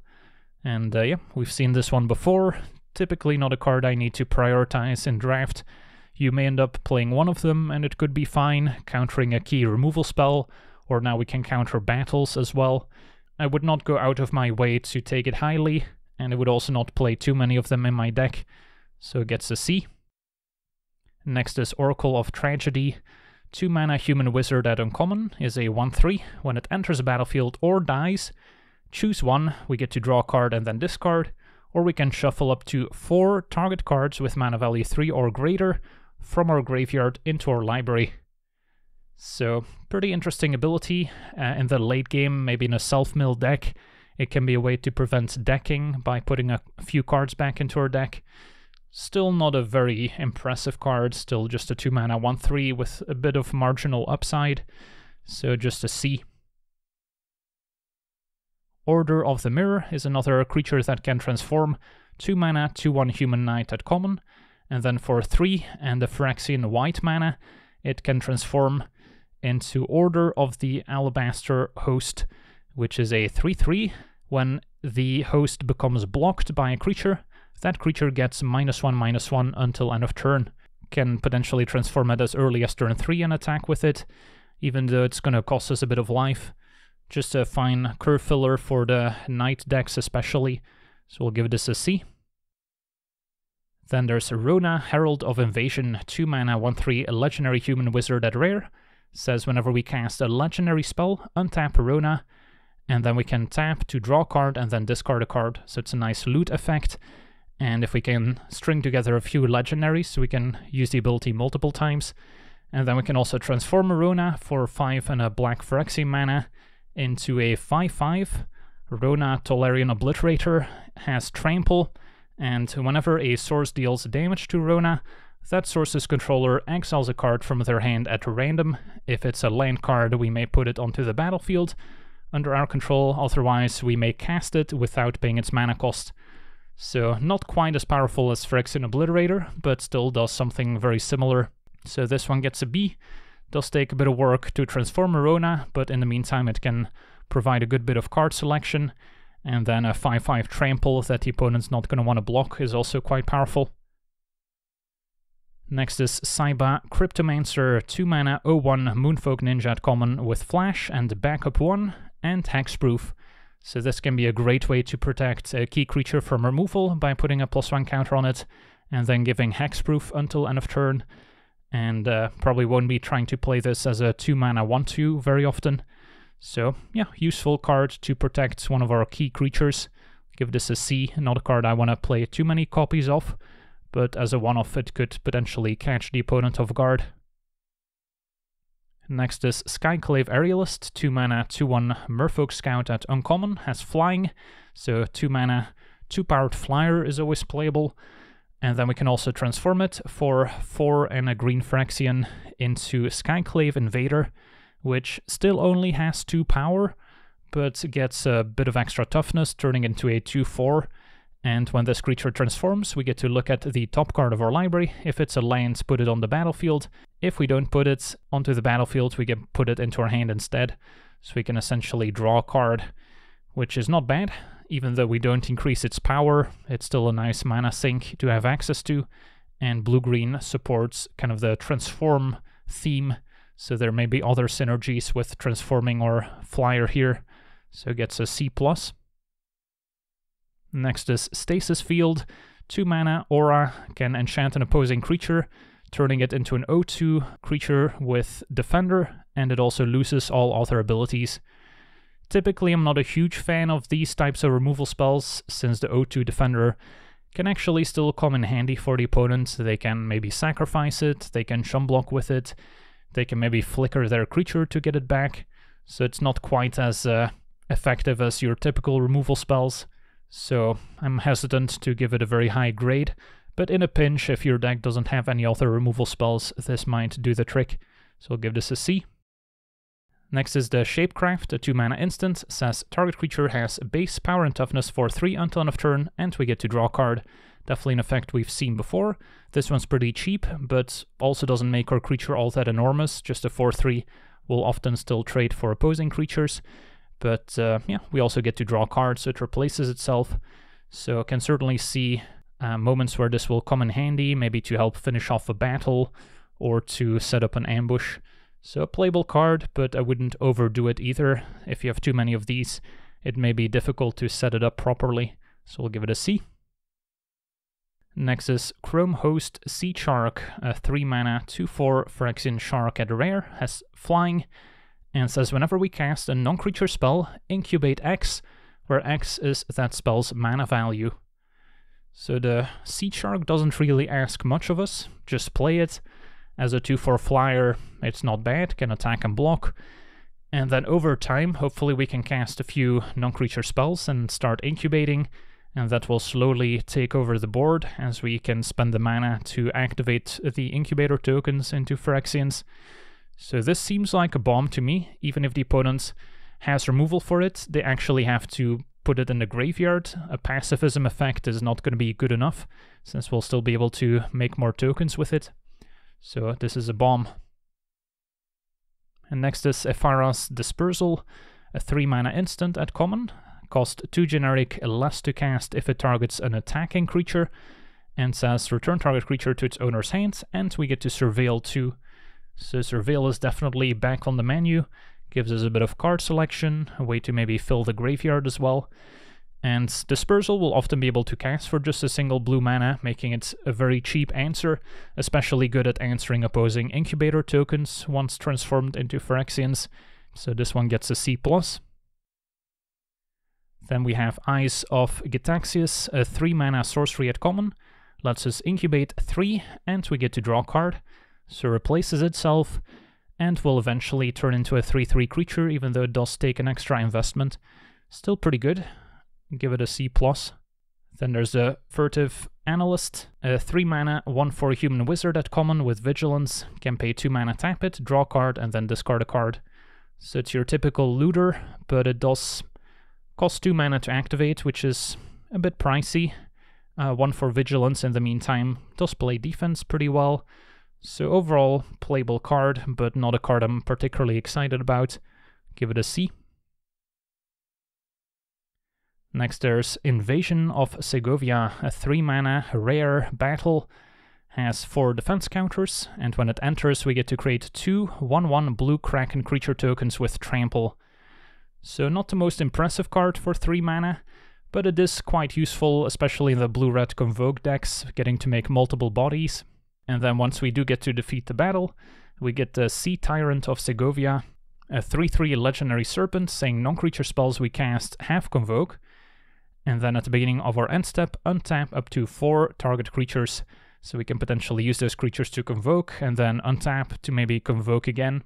So we'll give this a C+ overall. Not the most impressive rare, but especially in blue-red, it should be quite serviceable. Next up is the Preening Champion, 3 mana, 2/2 Bird Knight at common, has flying, and when it enters a battlefield, create a 1/1 blue and red elemental creature token. So I think this one's actually going to end up being one of the better blue commons. 2/2 flyer for 3 we're pretty used to seeing by now, not a very impressive card, but getting to make that extra 1/1 token is incredibly impactful, especially for the blue-red Convoke decks. So I'm going to give this a B, might be a little bit high for this 3 mana common, definitely on the low end of the B grade, but I think it's going to play out incredibly well, especially in blue-red. Next is the Xerix Strobe Knight, 3 mana, 2/2 human knight at uncommon with flying and vigilance, and we can tap it, create a 2/2 white and blue knight creature token with vigilance, but we can only activate this if we've cast 2 or more spells this turn, which is not always all that easy to set up, since there's not a ton of cheap cantrips in the set necessarily. But yeah, this could be very powerful in blue-white knights, where we have a low curve. In blue-red spells, we could also have a few cantrips to make it easier to double spell, so this one also gets a B. Then there's Invasion of Kamigawa, 4 mana, uncommon battle, 4 defense counters, and when it enters a battlefield, tap target artifact or creature an opponent controls and put a stun counter on it. So stun counters are back, saying if a permanent with a stun counter would become untapped, remove one of those stun counters from it instead. So it can keep an opposing permanent tapped down for a few extra turns potentially. And then if we can defeat the battle, we get to Rooftop Saboteurs, a 2/3 ninja with flying, and when it deals combat damage to a player or battle, we get to draw a card. So this is one of the better transformed battles we can get, especially in a deck that has some nice tempo tools to bounce opposing creatures and keep attacking. This will quickly take over the game, so give this a C+. Next is Invasion of Vryn, 4 mana, uncommon battle, 4 defense counters, and when it enters we get to draw 3 and then discard a card, so it does net us additional cards overall. And then if we manage to defeat it, we get the Overloaded Mage Ring, an artifact that for 1 mana we can tap and sacrifice to copy target spell we control, so we can double up on one of our next spells, which could also be quite powerful. So yeah, C+, as a baseline, gives us a bit of card selection and card advantage, and then if we do manage to transform it, could also double dip on maybe one of our removal spells. Then there's Meeting of Minds, 4 mana instant at common, convoke, and draw 2 cards. So pretty straightforward, but it being an instant, and of course playing very well with any token generators, makes this a pretty decent card overall, and I'm going to give it a C+ as well. It's going to play quite well in multiples, especially in a deck that's focused on enabling Convoke. So blue-red, of course, going to be the best home for it, but could also play quite well in the blue-white Knights deck with a Vigilant Knight that can attack and then still tap for Convoke. Then there's the Oculus Whelp, 4 mana, 3/2 Phyrexian Dragon at common. It flies. As long as we control a transformed permanent, the Whelp says when it dies we get to draw a card. Not the most impressive ability, since it's going to be somewhat tricky to set up. 4 mana, 3/2 flyer isn't bad, but I just don't count on the Whelp drawing a card very often, so I think it's still just a C at the end of the day. But in the more dedicated blue-green decks, this might go up in value.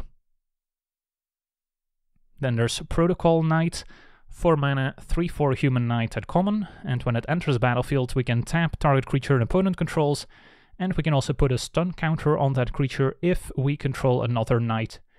So going to be at its best in blue-white knights, and in that deck this could be a great tempo play. Reminds me of Berg Strider from Kaldheim, which ended up being one of the better blue commons. So this seems very powerful indeed. Give it a C+. And then there's C double, 4 mana instant at rare. Cannot be copied, and then we get to choose one. If an opponent has 8 or more cards in their graveyard, choose both instead. And we can either copy target spell, choose new targets for the copy, or create a token that's a copy of target creature. So if we get to choose both in the late game, this could be very powerful. Otherwise it could still be pretty decent, getting to copy a creature at instant speed for 4 mana. Can potentially set up a nice ambush. So at the very least, the B.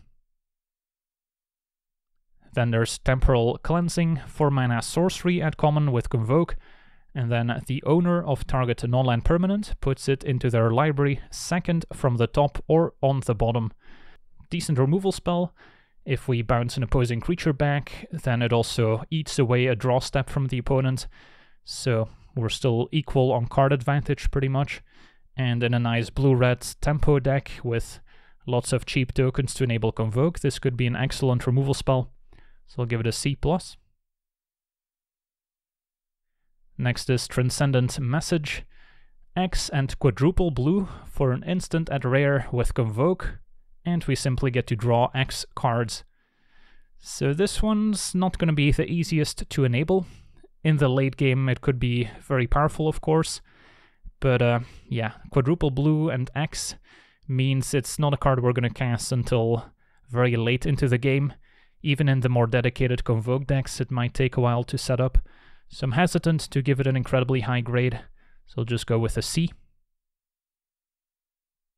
Then there's a Wicked Slumber 4 mana instant, has Convoke, is an uncommon, and says tap up to 2 target creatures, and then put a stun counter on either one of them, and then put another stun counter on either one of them. So basically means we can potentially put 2 stun counters on a single creature, or we can split them up. So pretty nice tempo play, especially thanks to Convoke and it being an instant. Can play this in the opponent's beginning of combat step, tap down their 2 biggest creatures before they get a chance to attack, and potentially lock down their biggest creature for 2 consecutive turns. So it's gonna take a very long time for the opponent before they can actually untap with it. So yeah, another one of those cards that can play very well in a blue-red spells deck with Convoke synergy, or blue-white knights could also make great use of Slumber alongside some Vigilant Knights. Gets a C+. Then there's Zephyr Singer, 4 mana, Siren Pirate at rare.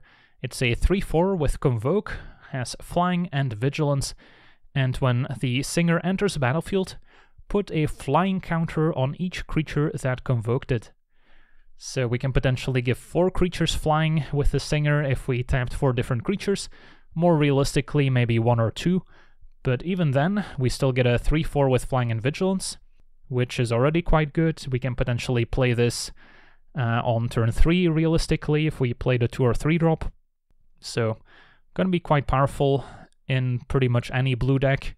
And it doesn't take much for this to win you the game by giving your whole team evasion. So this seems like a bomb. We'll give it an A. And yeah, keep in mind this one actually does place flying counters on your creatures as opposed to Elspeth. So that's why the confusion with Elspeth might arise. Next is Astral Wingspan, 5 mana enchantment aura at uncommon, has Convoke. Enchant one of our creatures, giving it +2/+2 and flying. And more importantly, when it enters the battlefield, we get to draw a card as well. So as long as we make sure this resolves successfully, we'll at least get a card back. And then +2/+2 and flying is a pretty good way to close out the game, especially if we can put this on one of our larger creatures. So see this playing out quite well, give it a B. Historically, I'm not a fan of auras, but auras that replace themselves are of course a lot better. Next is Corruption of Tawashi, a 5 mana enchantment at uncommon. When it enters the battlefield, we get to incubate 4, and then whenever a permanent we control transforms, or a permanent enters the battlefield under our control transformed, we may draw a card, and only happens once each turn. So this will be at its best in blue-green, where we can transform some of our incubator tokens, we can maybe transform battles, as well as our various creatures that can turn into Phyrexians. So this will be great in that archetype, and then blue-green might also have a bit of ramp, so we can play this ahead of schedule. So I'll give this a B. Then there's Halo Charged Scab, 5 mana 4/4 zombie at common. When it enters the battlefield, each player mills 2 cards, and then we may put an instant, sorcery, or battle from our graveyard on top of our library. Decent filler card, especially in blue-black. Give it a C. Then there's Invasion of Arcavios, a 5 mana rare battle, 7 defense counters, so not the easiest to transform. When it enters the battlefield, search your library, graveyard, and/or outside the game for an instant or sorcery card. and then reveal it and put it into our hand. Now the wording might seem a bit confusing here, but only get to search for a single card. It's not like the "and" implies that we get to search for 2 cards. And then what happens if we do manage to transform it? Then we get an enchantment, Invocation of the Founders, saying whenever we cast an instant or sorcery spell from our hand, we may copy that spell and choose new targets for the copy. So pretty powerful payoff. Yeah, 5 mana for a tutor is typically not where we want to be. So I'm going to give this a D. I don't think it's going to be quite worth it in Limited. Then there's Jin-Gitaxias, 5 mana, Legendary Phyrexian Praetor at Mythic. It's a 5/5 with a bit of built-in protection, has Ward 2, and says whenever we cast a non-creature spell with mana value 3 or greater, we get to draw a card. Now the great thing about Jin-Gitaxias in this set is that a lot of cards have Convoke, and that will naturally increase their mana value, even though we can still play them for pretty cheap by tapping some of our creatures.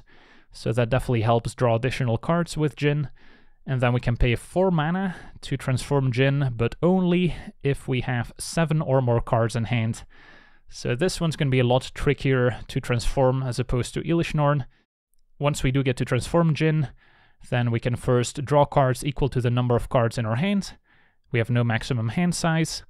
And then on the second chapter, we can return all non-Phyrexian creatures to their owner's hands, and eventually we may cast any number of spells from our hand without paying their mana costs, and then transform it back into our Praetor. Powerful card. I don't expect to transform it very often, but even as just a creature, I think it's a bomb. We'll give it an A. Artistic Refusal, I'm not a huge fan of. 6 mana, uncommon instant with Convoke. Get to choose one or both, counter target spell, draw 2 cards, then discard a card. So as a counter spell, it's not going to be very easy to keep up. Even with Convoke, it's still going to require a lot of extra mana to keep up a 6 mana counter spell. And then draw 2 discard, I guess, is a nice upside, but still not interested in playing a 6 mana counter spell, so we'll give it a D. And then Complete the Circuit, a 6 mana rare instant with Convoke, saying we may cast sorcery spells this turn as though they had flash, and when we cast our next instant or sorcery spell this turn, copy that spell twice, and we may choose new targets for the copies. The issue with Complete the Circuit is we need a ton of mana to be able to cast it and cast another instant or sorcery alongside it, and if it has to be an impactful instant or sorcery, that's just gonna be way too much. Even in the more dedicated Convoke decks that can make lots of tokens, I don't really see this working out all that well. So yeah, I'm gonna give this a D. There might be decks out there that can use it successfully, but in general, I would not advise prioritizing Complete the Circuit. Then there's Thunderhead Squadron, 6 mana, 3/4 Human Knight at common, has Convoke, and has Flying. So pretty solid role player in the blue-white Knight deck. Could be good in the blue-red Convoke decks as well. So fine card, a bit expensive, but we still get some decent stats with Flying, which is probably one of the better ways to pressure battles if we want to transform them. So we'll give it a C. And then a Tidal Terror is part of the basic line cycling creatures. 6 mana, 5/6 Octopus at common. And when the Terror attacks, we may tap 2 other untapped creatures we control. If we do, the Terror cannot be blocked this turn. And that also seems like an incredibly useful ability to finish off battles if we can make the Terror unblockable. So definitely like this one as well. Give it a C+. Okay, first black card. Corrupted Conviction, 1 mana instant. As an additional cost, sacrifice a creature and then draw 2. So essentially a new Village Rites at common here, and gets a C. Will potentially play well in the black-red sacrifice deck, although unfortunately we cannot sacrifice artifacts to Conviction, which would make it a lot better. Ichor Drinker, 1 mana, 1/1 Phyrexian Vampire at common with a lifelink, and for a single black mana we can exile it from our graveyard to Incubate 2, and only as a sorcery. I actually think the Drinker is going to be an important role player. First off, it's a Phyrexian that incubates, which is perfect for the black-white Phyrexian tribal deck. It also provides sacrifice fodder for the black-red sacrifice deck, since we can first play Drinker, sacrifice it, and then make an Incubate token, which we can also maybe sacrifice. So I'm gonna give this a C+ overall. Can also maybe get some early damage in with lifelink, which is always nice. Then Mirrodin Avenged, 1 mana for an instant at common, destroy target creature that was dealt damage this turn, and then draw a card. So another functional reprint from You're Already Dead, which ended up being a fine card, maybe a bit less powerful than people expected it to be, and then maybe also gets a little bit better now that battles are a thing, since it's easier to maybe justify attacking with a smaller creature into a large creature. If you're trying to finish off a battle, the opponent may not suspect you to have Mirrodin Avenged in hand, but still just gonna give it a C. Then a Scornblade Berserker, 1 mana 0/1 Human Berserker at uncommon with backup 1, and for 1 mana we can sacrifice this creature to draw a card. So there's a lot going on here. Let's say Berserker's the only creature we have, then it's a 1 mana 1/2 that for another 1 mana we can sacrifice to draw a card, but there are a lot of situations where we can maybe sacrifice another small creature and then still sacrifice Berserker after chumping with it, and then draw an extra card. So this should play incredibly well in the various sacrifice decks, but even outside of it, I see this playing out quite nicely. Sacrifice a creature, have Berserker left over, chump with it, draw a card, and all for just 1 or 2 mana. So I'm gonna give this a C+. Then Aetherblade Agent is a 2 mana 1/1 human rogue at common with Death Touch, and for 4 and a blue Phyrexian can transform into a 3/3 with Death Touch, saying if it deals combat damage to a player or battle, we get to draw a card. Already a 2 mana 1/1 Death Touch seems quite good, and then being able to transform it to make it even better is just a cherry on top. Seems like an excellent common here, gets a C+. Bladed Battle Fan, 2 mana equipment with Flash at common, and as we'll see in the set, there's a few equipments that immediately attach to a creature when we play them, and same with the Battle Fan, comes attached to a creature we control, and in this case that creature gains indestructible until end of turn, and it also gets +1/+0, and then equips for 1 mana afterwards. So pretty cheap to play, kind of functions as a combat trick, giving +1/+1 indestructible until end of turn, and then it's still a pretty useful equipment, giving an extra power. So definitely a fan of the Battle Fan, and gets a C+. Still have to play it in moderation, since I still kind of view it as a combat trick here, but as a 1 or 2 off it could be quite serviceable. Especially nice alongside Death Touch creatures. Blight Reaper Thallid is a 2 mana 2/2 fungus at uncommon, and transforms for 3 and a green Phyrexian into a Blightsower Thallid, which is a 3/3, and when it transforms, it also generates a 1/1 green Phyrexian Sapperling creature token, and when it dies, it generates another one of those 1/1 tokens as well. So pretty decent card, makes lots of sacrifice fodder for potential sacrifice synergies, and just generally a good rate for a creature, so gets a C+.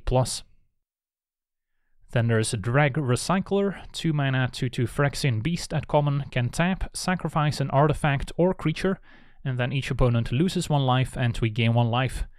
So fine creature to play early, and then in the late game, in the more dedicated sacrifice decks, it can maybe close out the game for us. So this one gets a C.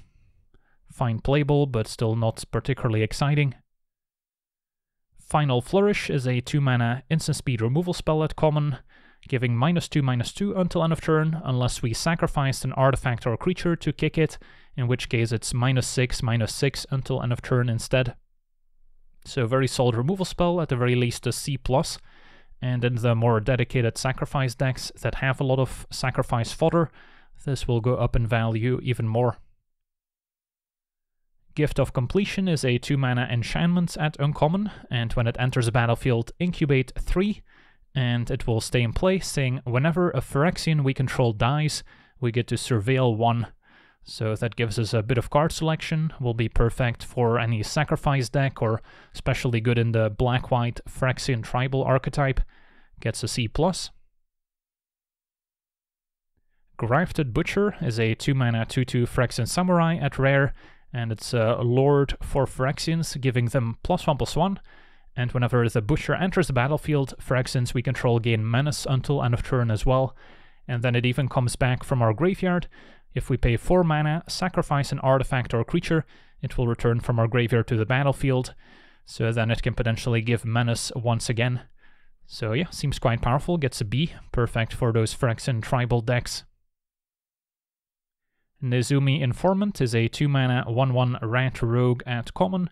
When it enters the battlefield, each opponent discards a card. So we've seen this effect before, and it seems quite serviceable here as well.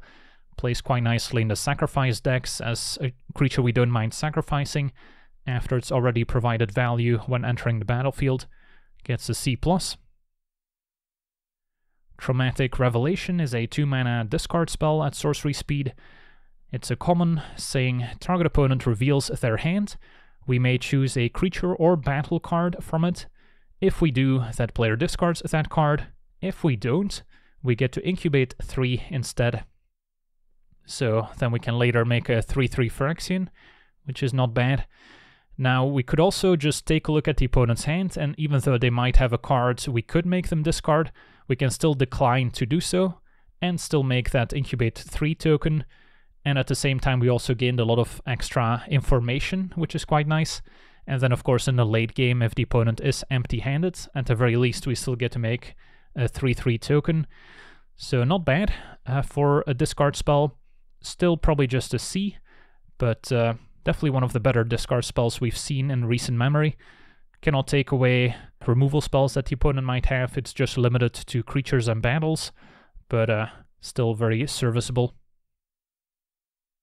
Then we have Ayara, Widow of the Realm, 1 and double black for a 3/3 legendary elf noble at rare. Can tap and sacrifice another creature or artifact, and then Ayara deals X damage to target opponent or battle, and we gain X life, where X is the sacrificed permanent's mana value. So probably don't want to be sacrificing tokens with it. And then we can also transform Ayara for 5 and a red Phyrexian mana into Ayara Furnace Queen, a 4/4, saying at the beginning of combat on our turn, return up to 1 target artifact or creature from our graveyard to the battlefield. It gains haste, and then we have to exile it at the beginning of our next end step, so we better make it count. Still overall a powerful card, and we'll give it a B. Then there's Bloated Processor, a 3-mana 3/2 Phyrexian. Can sacrifice another Phyrexian to put a +1/+1 counter on the processor, and when the processor dies, incubate X, where X is its power. So it will replace itself, can sacrifice as many Phyrexians as we want to it, which is pretty useful, and will play quite nicely in the sacrifice decks, whether it's black-red or black-green, and of course also Phyrexian for the black-white Phyrexian tribal deck. So it has a lot of great overlap, making it a great rare to slot into a lot of different decks, even if it's not obscenely powerful, still at the very least a B. Then there's Collective Nightmare, 3-mana instant at uncommon with Convoke. Says target creature gets -3/-3 until end of turn. So a great removal spell, can potentially shrink something down and then finish it off by blocking it. Can block a creature with some of our creatures and then tap those same creatures to cast Nightmare with Convoke. So there's a lot of ways to use it successfully. And yeah, Convoke makes all our cards better, and same here. So Nightmare gets a B, great removal spell. Completed Huntmasters, a 3-mana Phyrexian Elf Warrior at uncommon. It's a 2/3 and can pay 1 mana, tap, sacrifice another creature or artifact to incubate 3. So hopefully we can upgrade some of our smaller creatures. And yeah, this will work out quite nicely in a lot of different decks. So it gets a C+. Etched Familiar is a 3-mana 3/2 Phyrexian Fox, also an artifact creature. And when it dies, each opponent loses 2 life and we gain 2 life. And the flavor text, no refunds. This one seems playable, but not exciting. Give it a C. Flitting Gorilla is a 3-mana Fairy Rogue, 2/2 flyer, and when it dies, each player mills 2 cards. then we may exile the gorilla from our graveyard, and if we do, put target creature or battle card from our graveyard on top of our library. Not bad, gives us a bit of recursion, still just a 3-mana 2/2 flyer for the most part. Give those a C typically, unless there's major upside, and this one still seems kind of marginal. Then there's a Glistening Deluge, which is part of the Hate cycle, a 3-mana uncommon sorcery. All creatures get -1/-1 until end of turn. Creatures that are green and or white get an additional -2/-2 until end of turn. So potentially -3/-3 for green and white creatures, which can be quite powerful in the right matchup. But I would be avoiding this in my main deck, but will make for an excellent sideboard card. Give it a D overall, as a card I would not recommend main decking. Then we have Ichor Shade, 3-mana 2/3 Phyrexian Shade at common, saying at the beginning of your end step, if an artifact or creature was put into a graveyard from the battlefield this turn, put a +1/+1 counter on it. Yeah, fine playable, especially good in the sacrifice decks. Nothing exciting, gets a C. Render Inert is next, a 3-mana sorcery at uncommon, says remove up to 5 counters from target permanent and draw a card. This one's pretty tricky, since of course the obvious use case is to remove counters from a battle to help transform it. Now the problem is, your decks probably aren't going to have a ton of battles to begin with, since you have to treat them as your non-creature spells, which are a way to round out your deck, which is still mainly consisting of creatures. So you might have maybe 2 or 3 battles, unless you're a battle tribal deck, in which case you might have a few more. But black isn't known to have a ton of battle synergy, so let's say you do have 3 battles in your deck, which is probably on the high side, then even so, you may not draw your battles before drawing Render Inert, and then it's not going to be all that exciting. We can also potentially use it to take out opposing Phyrexians that the opponent has transformed, so there are still use cases outside of transforming battles. It's a fine card. I would be hesitant to rate it too highly, unless you're really kind of a battle synergy deck, in which case, of course, this will go up in value quite a bit. So I'm going to give it a C overall. Next is Unseal the Necropolis, 3-mana instant, and then each player mills 3 cards. Then we return up to 2 creature cards from our graveyard to our hand. So we've often seen these effects before, and they're usually quite good. Happy to have at least one of these in almost all my black decks, and then getting to mill 3 also helps enable it if there's maybe only 1 to begin with. So gets a C+. Vanquish the Weak is reprinted and has always been quite powerful. 3-mana instant, destroy target creature with power 3 or less at common. So excellent removal spell, one of the better black commons, gets a B. Consuming Aetherborn is a 4-mana 2/2 Aetherborn vampire at common with backup 1 and a lifelink. So could end up as a 3/3 lifelink. Better use case is probably to give something in play lifelink for a turn and get a nice attack in. And then we'll be left with a 2/2 lifelink, which is not exciting but still serviceable. So this one gets a C. Deadly Derision, 4-mana instant at common, destroy target creature or planeswalker, and create a treasure token. So this might be the actual best common, but certainly close in power level with Vanquish the Weak, gets a B. Then we get another battle, Invasion of Eldraine, 4-mana, uncommon, 4 defense counters, and when it enters, target opponent discards 2 cards.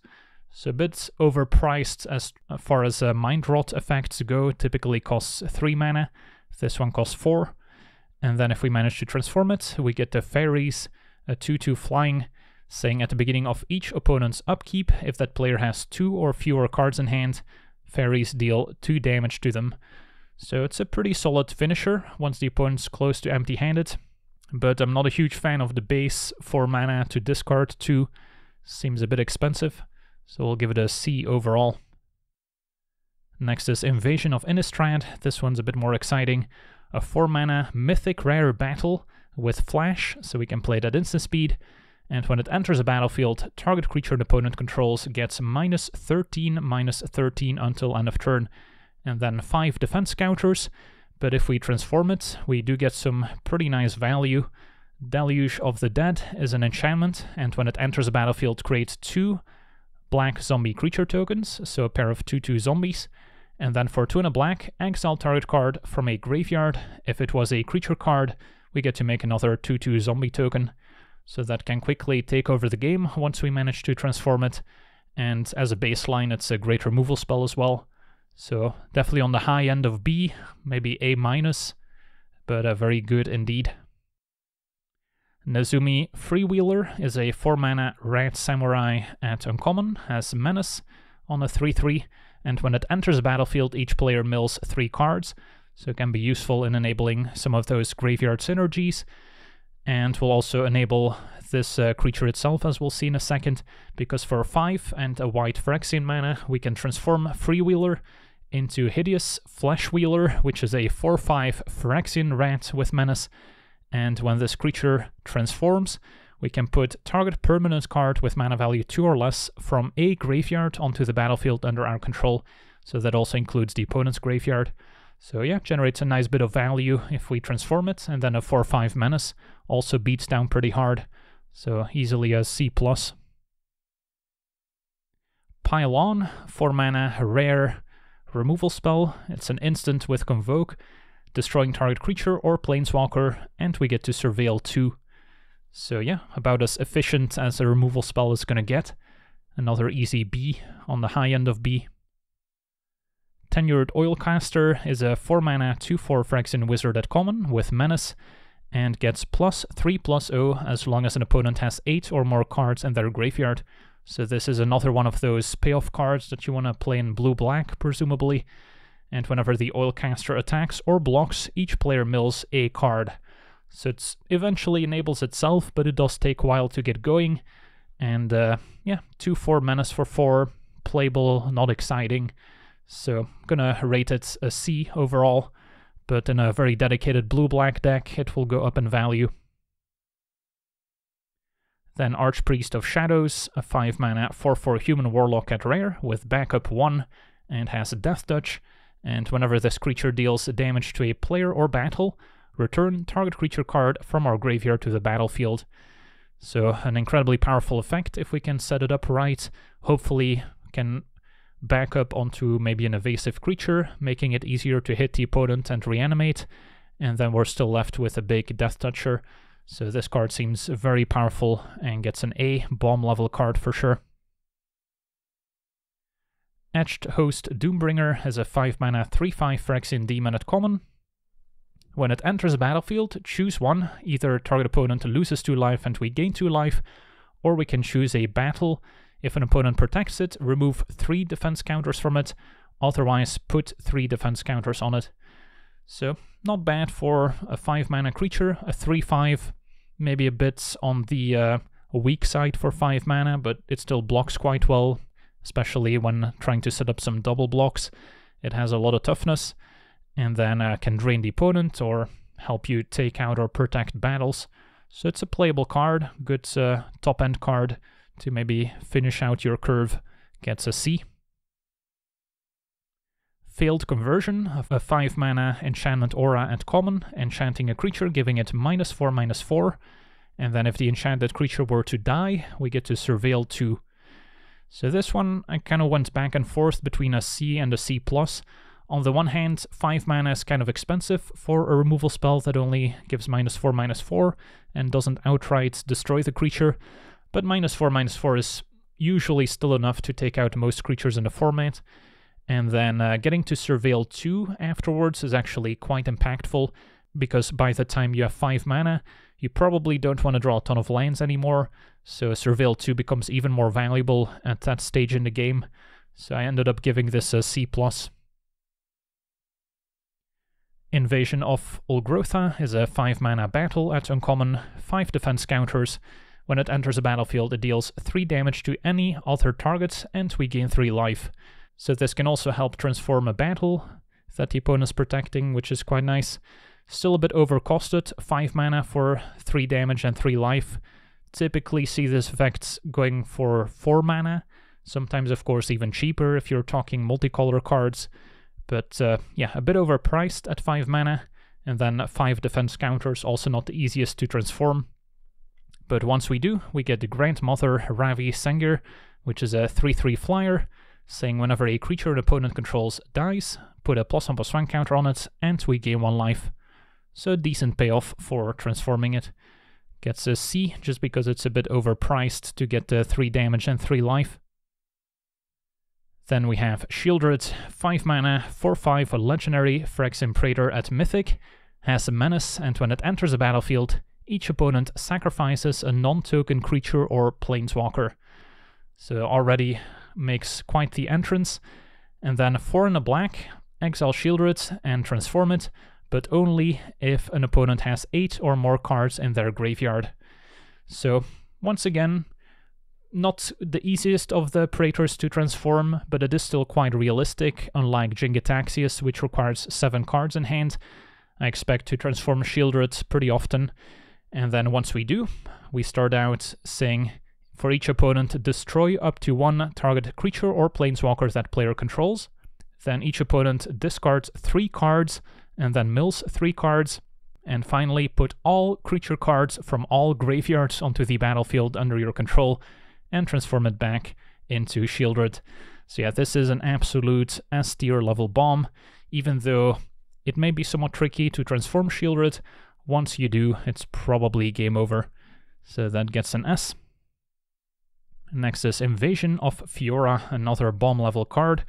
6 mana battle at rare, 4 defense counters, and when it enters the battlefield, choose 1 or both, destroy all legendary creatures, and destroy all non-legendary creatures. So there are situations where you might be the only one controlling legendaries or non-legendaries, and this could be a nice one-sided sweeper. But even if it's not, it's still a great way to reset the entire board, since you can choose all 2 modes. And then if you ever get to take out the battle, you get Marquisa, Resolute Monarch, a 3/6 with Menace and Death Touch. And when this creature attacks, remove all counters from up to 1 target permanent. So that can also help you finish off future battles.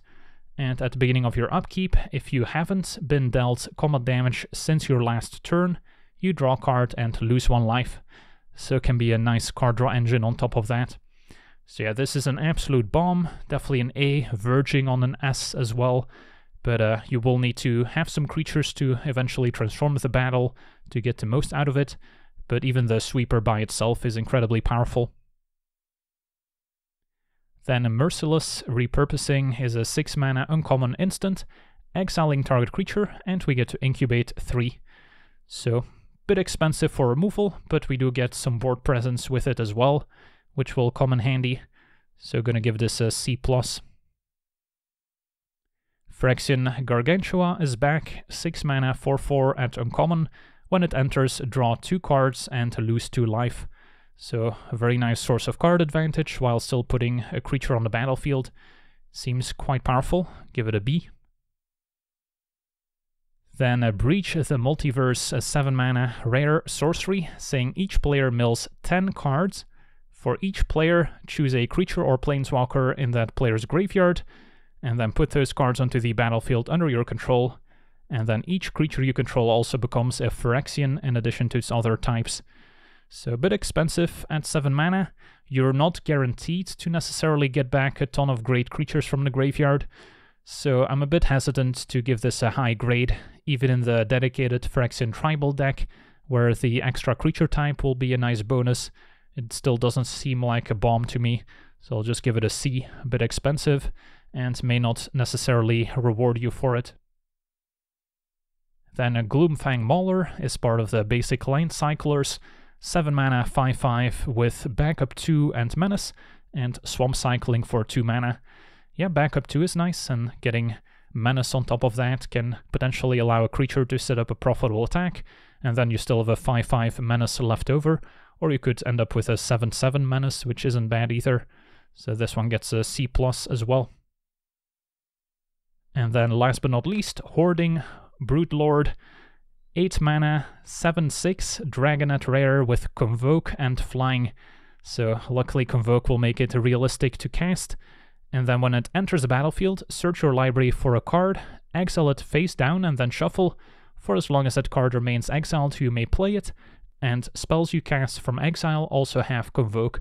So yeah, just need to play some creatures and then ramp out the Broodlord, and it will take care of the rest, finding your best cards. And then a 7/6 flyer can also close out the game in a hurry. Makes it trivial to finish off battles as well. So this seems like another bomb and gets an A. First red card is Aki, Scrap Chomper, 1 mana, 1/1 Phyrexian Goblin at common. 1 red to tap, sacrifice an artifact or land, and draw a card.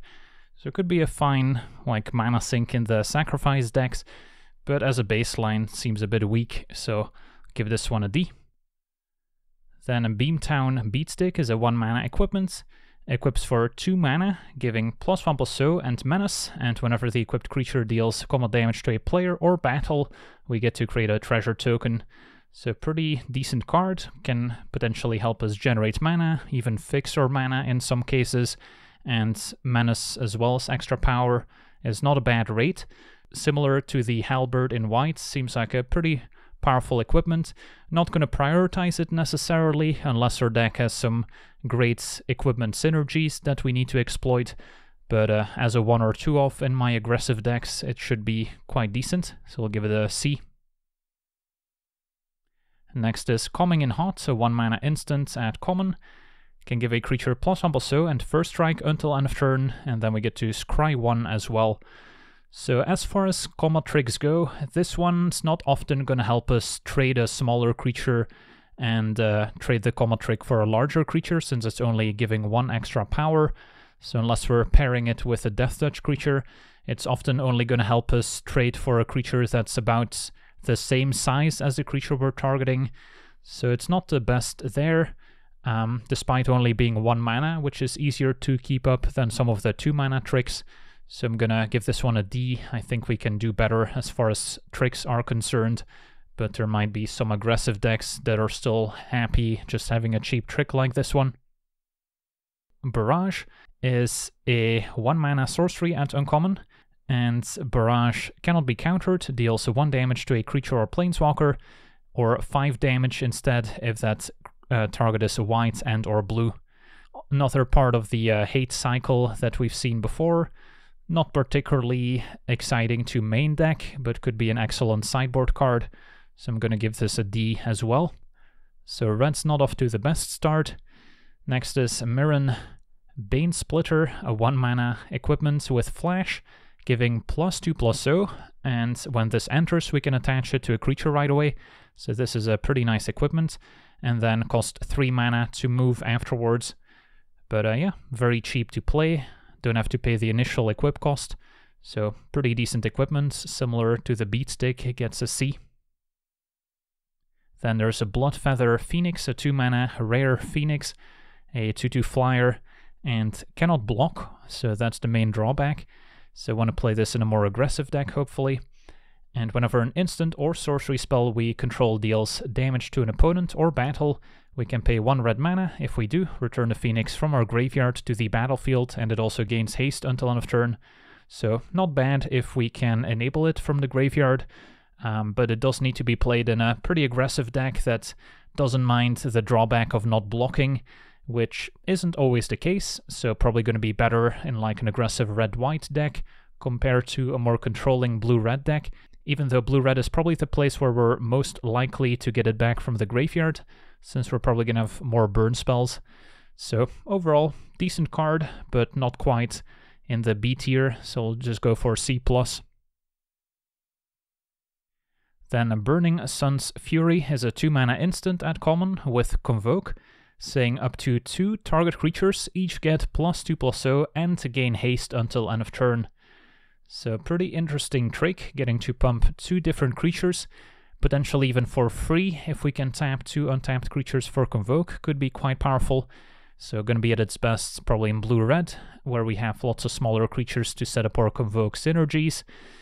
The haste is a little bit strange, since if we cast Burning Sun's Fury, play creature alongside it, and then want to give that creature haste, then there's the temptation to tap our Summoning Sick creature to help cast Burning Suns with Convoke, but in this case we need our Summoning Sick creature to actually get the benefit from haste.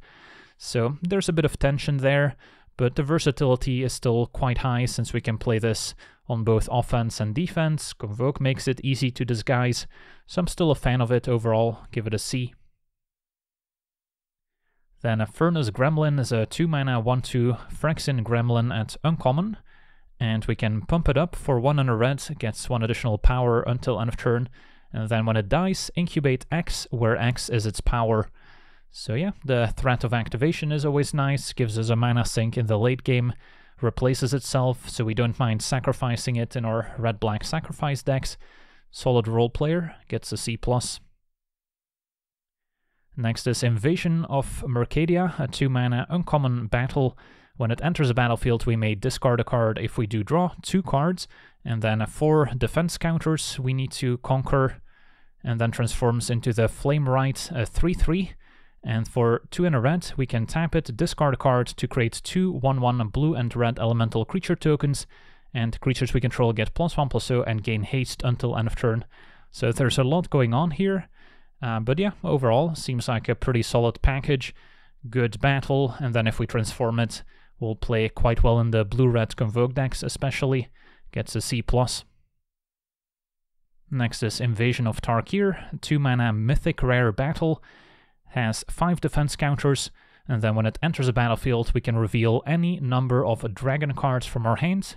When we do, Invasion deals X +2 damage to any other target, where X is the number of cards revealed this way. So even if we don't have any dragons to reveal, it still deals 2 damage to any target, so reminiscent of Bonecrusher Giant stomping for 2 damage first, and then if we manage to defeat the battle, we get a Defiant Thundermaw, a 4/4 flying trample, saying whenever a dragon we control attacks, it deals 2 damage to any target. And of course, a dragon itself means we can deal damage when it attacks. So a very powerful creature if we transform it, and getting 2 damage for 2 mana is still a great deal, so easily a B. Next is Kenra Spellspear, 2-mana 2/2 Jackal Warrior at uncommon, has trample and prowess, and then we can transform it for 3 and a Phyrexian blue mana, so it can potentially transform on turn 3 already, and then we get a 3/3 with trample, ward 2, and then a double prowess. Don't think we've seen double prowess before, but means we can potentially pump it twice if we cast a non-creature spell, and yeah, this will hit incredibly hard, can get in there pretty early, has a bit of built-in protection, and then if we can back this up with a few non-creature spells, the damage is going to pile on quickly. So this seems like one of the better transform creatures we've seen so far. Easily gets a B, and a pretty high B at that.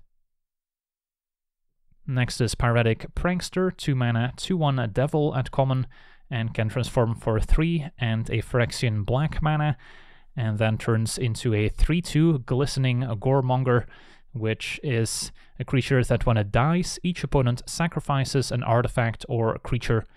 So yeah, fine card. Not one of the more exciting transform cards, but certainly a role player, will play nicely in the sacrifice decks, gets a C. And then Aral's Reinforcements is a 2-mana sorcery at common, creating 2 1/1 blue and red elemental creature tokens. This is exactly the type of card that you want to play early in your blue-red Convoke decks to enable all those more expensive Convoke cards, and then being a sorcery itself means it can also help with enabling prowess and other synergies. So I think this is one of the more important cards to pick up for those blue-red decks, and I'm going to give it a C+, just because of how vital it is to start your curve with 2 tokens. Next is Thrashing Frontliner, 2-mana 2/2 Viashino Phyrexian at common with trample, and when it attacks a battle, it gets +1/+1 until end of turn. So attacking as a 3/3 trample when attacking battles, not bad for a 2-drop, so this will play perfectly in the red-green battle tribal deck, if you will. So it gets a C, still just kind of a filler creature in most other decks, and as we've mentioned, still have to be hesitant to play too many battles in your deck, since otherwise you risk not being able to finish them off. Next is a Trailblazing Historian, 2 mana 1/3 with haste, and can tap it to give another creature haste until end of turn. Definitely seen this effect before, often stapled onto a 1-drop. Now we get it on a 2-drop that itself has haste. Yeah, being able to give haste to some larger creatures, especially green creatures, could be quite nice. Give it a C, not a card I would necessarily prioritize too much. Volcanic Spite is a 2 mana instant at common, dealing 3 damage to a creature, planeswalker, or battle, and we may put a card from our hand on the bottom of our library if we do draw a card. So definitely a card we've seen before in Ikoria, now updated to also damage planeswalkers and battles, so got a significant upgrade. So yeah, definitely one of the best red commons in the set, and gets a B. Very efficient removal spell with a bit of card selection. Rent's Resolve is also a functional reprint from Reckless Impulse. 2 mana sorcery at common, exile the top 2 cards of our library. Until the end of our next turn, we may play those cards. So can be a nice source of card advantage. Gets better the later in the game we play it, as we'll have more mana to cast all the cards we exile with it. Can also play lands from exile, so want to wait to cast Resolve before playing a land for the turn in case we exile 2 of them. So it gets a C+, a nice 2-for-1. Furnace Reigns is the 1 Act of Treason effect in the set. 3 mana sorcery at uncommon. Gain control of a creature until end of turn, untap that creature, and then it gets the additional ability if it deals combat damage to a player or battle, create a treasure token. So a nice little upgrade over your typical Act of Treason. But yeah, this is going to be one of your better cards in a red-black sacrifice deck, where you can steal an opposing creature and then maybe afterwards sacrifice it before handing it back. So this will be a C+, especially in the red-black archetype. Then Hanger Scrounger is a 3 mana Dwarf Pilot at common, a 2/1 with backup 1, and it will grant the ability to the creature it's backing up. Whenever this creature becomes tapped, you may discard a card. If you do, draw a card. So a nice little bit of card selection. Now, once we back up another creature, we're going to be left with a 2/1 Scrounger, which is probably unlikely to have great attacks going forward. There's not a ton of vehicles in the set that we can crew with a Scrounger to still keep tapping it to get that card selection. So the Scrounger itself will need a little bit of help to keep looting, but if we can keep enabling it, then it's going to provide a ton of extra card selection.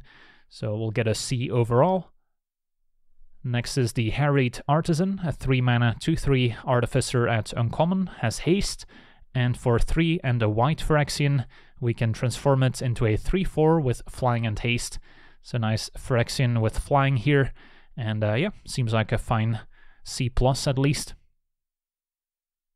Into the Fire is a 3 mana rare sorcery, can choose one between dealing 2 damage to each creature, planeswalker, and battle, or we can put any number of cards from our hand on the bottom of our library and then draw that many cards +1. So similar to a Valakut Awakening. This also has the flexibility of being a sweeper for smaller stuff, so will be quite good in the decks that don't have a lot of small creatures themselves. So thinking of maybe a red-green deck, where we can also maybe use this to finish off a battle. Gets a C+ at the very least. Invasion of Regatha is a 3 mana uncommon battle, 5 defense counters, and when it enters it deals 4 damage to another target battle or opponent, and 1 damage to up to 1 target creature. So sadly cannot deal 4 damage to a creature, but still useful in finishing off battles or just going upstairs. And then hopefully the opponent has a 1 toughness creature or some other creature we can finish off with a 1 damage. And then if it does transform, we get Disciples of the Inferno, which is a 4/4 with prowess, saying if a non-creature source you control would deal damage to a creature, battle, or opponent, it deals that much damage +2 instead. So the Disciples is incredibly powerful if we can get access to it. Especially nice if we can chain together multiple of this battle, as we can now deal a ton of extra damage when it enters.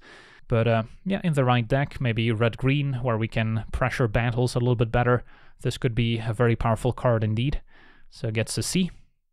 Next is Karsus Depth Guard, a 3 mana 4/3 Vaishina Warrior at common with Defender, and as long as the Depth Guard's power is 5 or greater, it can attack as though it didn't have Defender. So it does take a little bit of work to get this going, but there's a few ways to do so. We can use the backup creatures to put a +1 counter on it, can maybe put an equipment on the depth guard, and we've seen a few cheap ones, especially in red, that can help enable it. So it's not too difficult to get it to 5 power, but without other synergies, it's going to be just playing defense, which is probably not what we need in red. So it takes a bit of work, give it a C overall, but can certainly overperform in the right build. And Marauding Dreadship is one of the few vehicles in the set. A 3 mana 4/1 at common, also has haste, crew cost is 2, and when it enters the battlefield we incubate 2.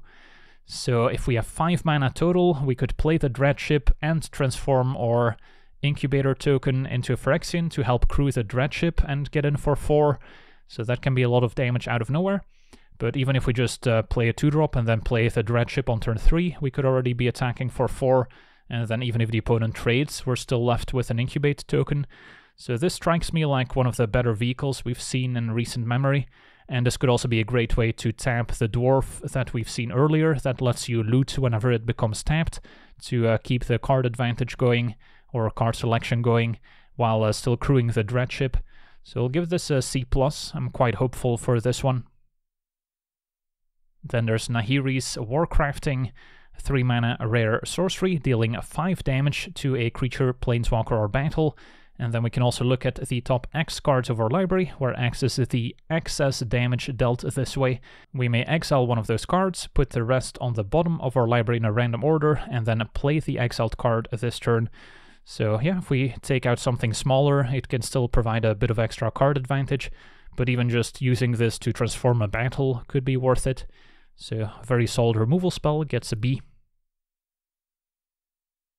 Searing Barb is a 3 mana sorcery at common, dealing 2 damage to any target.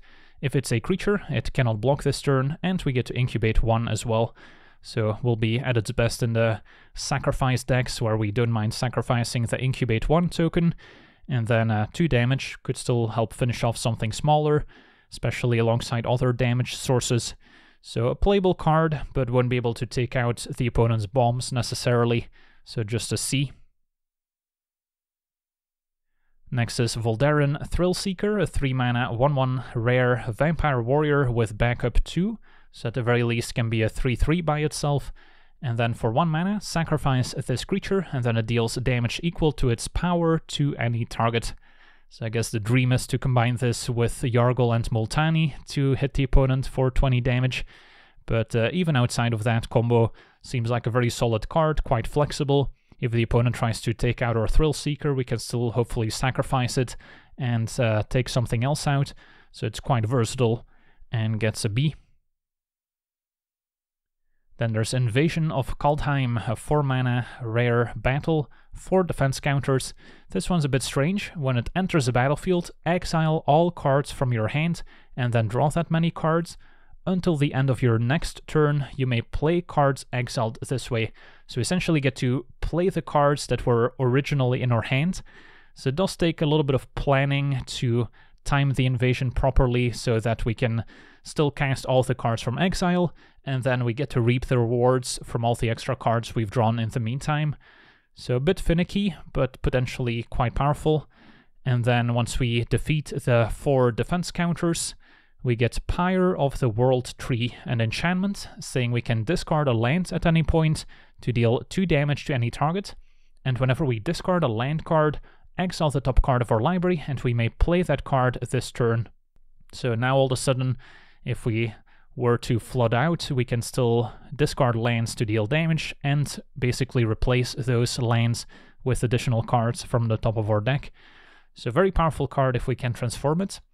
But yeah, again, kind of finicky to set up, so requires a bit of maneuvering to get the most out of it, but certainly powerful once we can line it up properly. Gets a C+.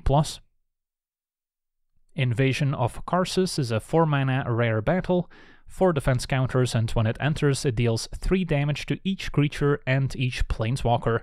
So another sweeper. And then if it transforms, we get the Refraction Elemental, a 4/4 with Ward, making the opponent pay 2 life. And whenever we cast a spell, any spell, the elemental deals 2 damage to each opponent. So yeah, the elemental does not mess around once we get it. And yeah, getting a sweeper can also be quite devastating if the opponent's got lots of smaller creatures out, but kind of matchup dependent whether or not the opponent has mostly smaller creatures, or maybe they're playing a green deck where 3 damage may not be enough. Still, at the very least, a B, verging on a B+, almost A. A Rampaging Raptor, 4 mana, 4/4 dinosaur at rare, has Trample and Haste. For 2 and a red, gets +2/+0 until end of turn, and reminiscent of Questing Beast for sure, because when it deals combat damage to an opponent, it deals that much damage to target Planeswalker that player controls, or Battle that player controls, which is also probably the more relevant text in this limited format. So a great way to both pressure the opponent's life total while still transforming your battles. So yeah, the Raptor seems like a bomb. Even in the late game we can still pump it up and pair that with Trample and Haste, and you've got yourself a very deadly dinosaur. A Redcap Heel Slasher is a 4 mana 2/3 Goblin Rogue at common with backup 1 and first strike. So pretty simple, but pretty effective as well. Giving another creature first strike to attack often means it can go unopposed. And Heel Slasher also seems quite good in multiples, since first strike also tends to be even better when playing defense if you've got several first strike creatures back, but probably going to be played mostly in red-white backup aggro decks, where giving first strike could let you keep attacking, which is all you're interested in. So seems like a pretty solid role player, gets a C+. Next is Scrappy Bruiser, 4 mana, 3/4 Raccoon Warrior at uncommon, and when the Bruiser attacks, up to 1 target attacking creature gets +2/+0 and trample until end of turn. Okay, that seems pretty powerful, but then return that creature to its owner's hand at the end of combat. That's potentially a drawback. Even though you can pick up your backup creatures to replay them, you don't always want to be picking up your creatures again, since that loses a lot of tempo and board presence. So I'm a bit hesitant on the Bruiser, even though there will be scenarios where picking up your creatures is going to be beneficial. Also requires you to be attacking with your backup creatures, and then they may not necessarily survive. So I'm going to give this one a C. Stoke the Flames is back, and it was quite impactful when it was in Standard last time. A 4 mana uncommon instance with Convoke, dealing 4 damage to any target. Pretty straightforward, but very effective. Can finish off some pretty large creatures, but can also go upstairs or maybe finish off a battle to help transform it. So this seems like a very important card in the set and gets a B.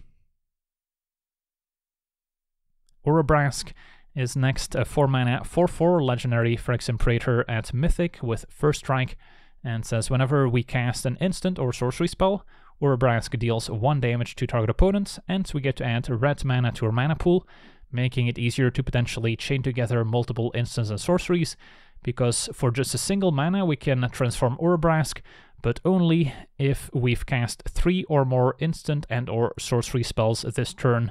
So pretty tricky to set up, but thanks to that extra red mana, it may be feasible. And then once transformed, first it deals 3 damage to target opponent and each creature they control, so nice sweeper effect.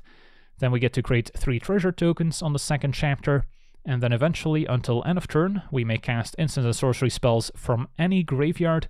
If a spell cast this way would be put into a graveyard, exile it instead, and then transform it back into Urabrask. Definitely a bomb level card. I don't think it's quite on the level of Shieldred or Elishnorn, but still realistic to transform, and the front side of Urabrask is also quite powerful as a 4/4 with first strike, so it gets an A. Next is War-Trained Slasher, 4 mana 4/3 Wolverine Dinosaur at common with Menace, and if the Slasher attacks a battle, double its power until end of turn, so it can be hitting a battle for 8. So yeah, seems quite powerful, especially in the red-green battle deck.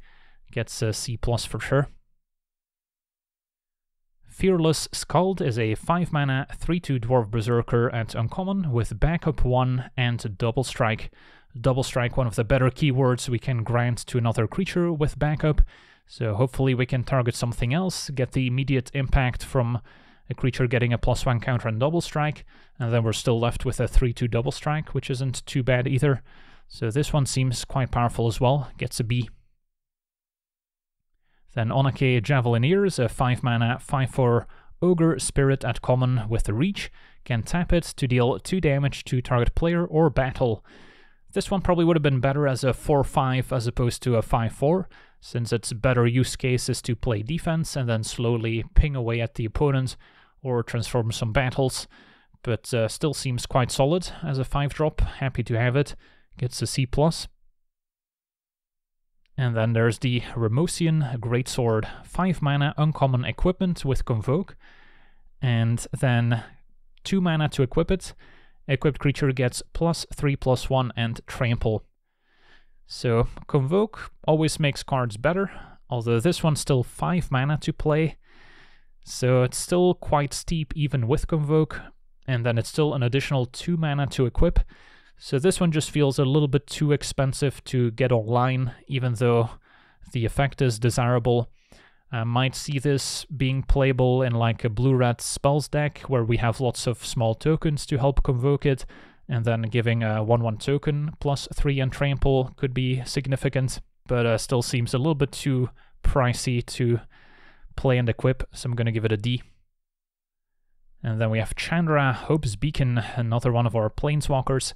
6 mana, mythic rare Planeswalker of course, 5 loyalty, and has a passive ability saying whenever we cast an instant or sorcery spell, copy it, and we may choose new targets for the copy.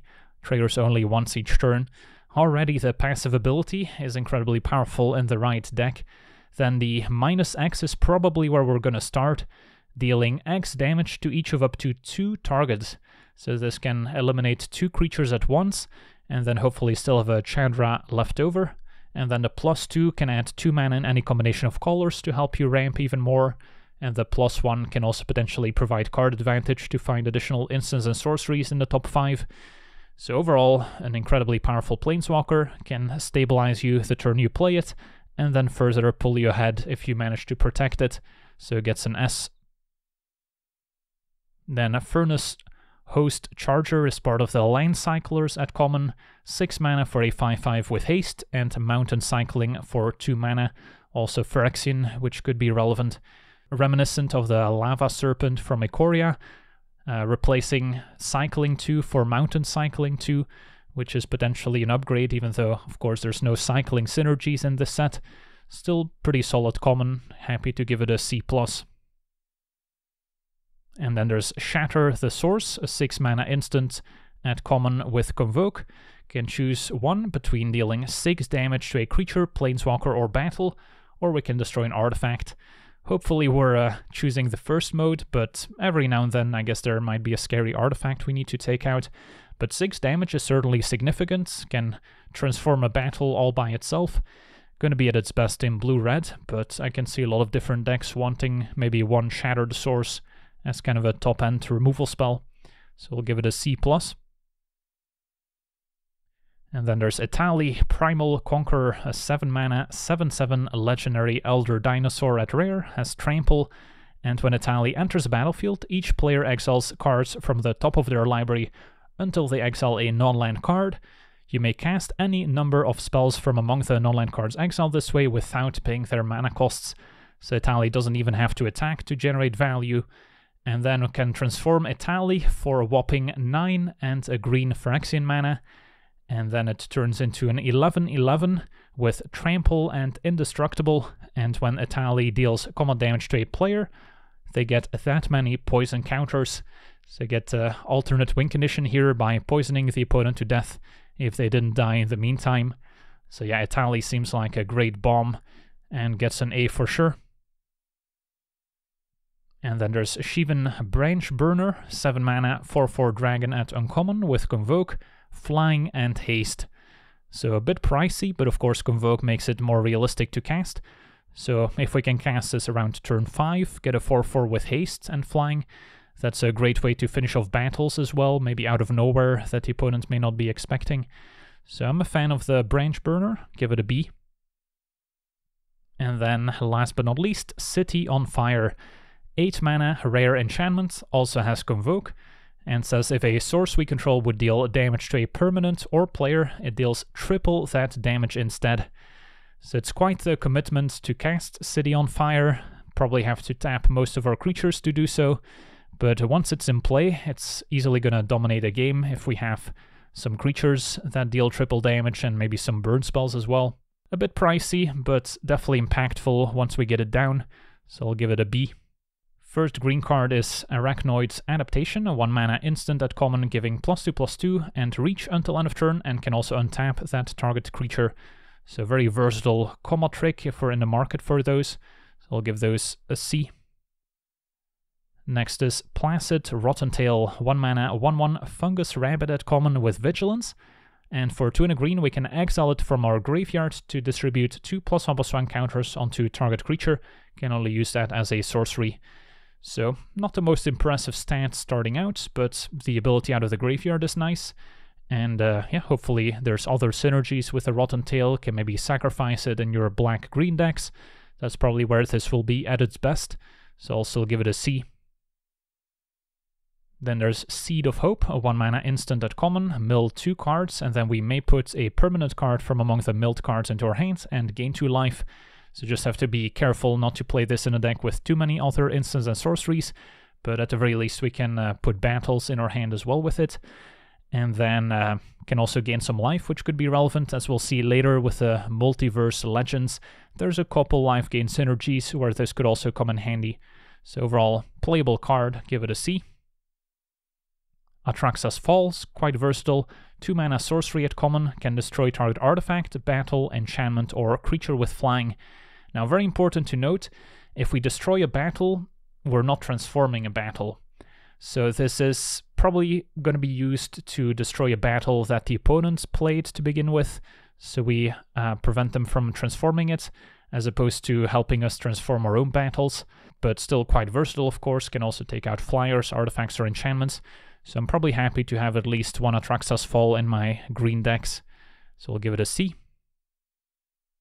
Next is Cosmic Hunger, 2 mana instant, and a common bite effect as it's known. A creature we control deals damage equal to its power to another target creature, and in this case also Planeswalker or Battle, so it gets a bit of added versatility there, and historically these effects get a B grade, and this one gets a B as well.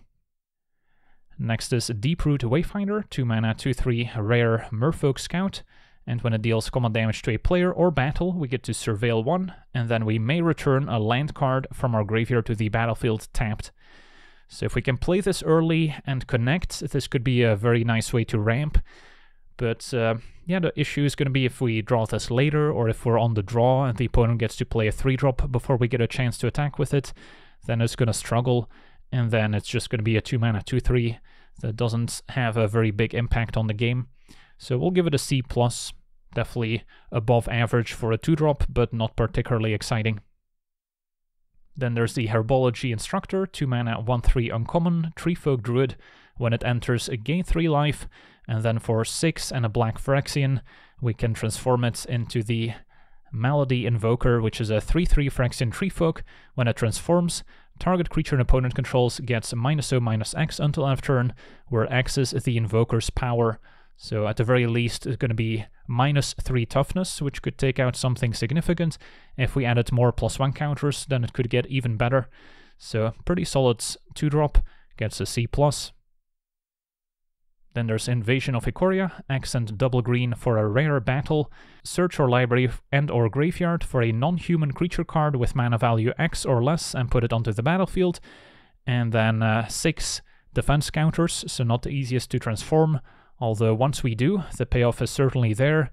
We get access to Zilortha, Apex of Ikoria, an 8/8 legendary dinosaur with reach, saying for each non-human creature we control, we may have that creature assign its damage as though it weren't blocked.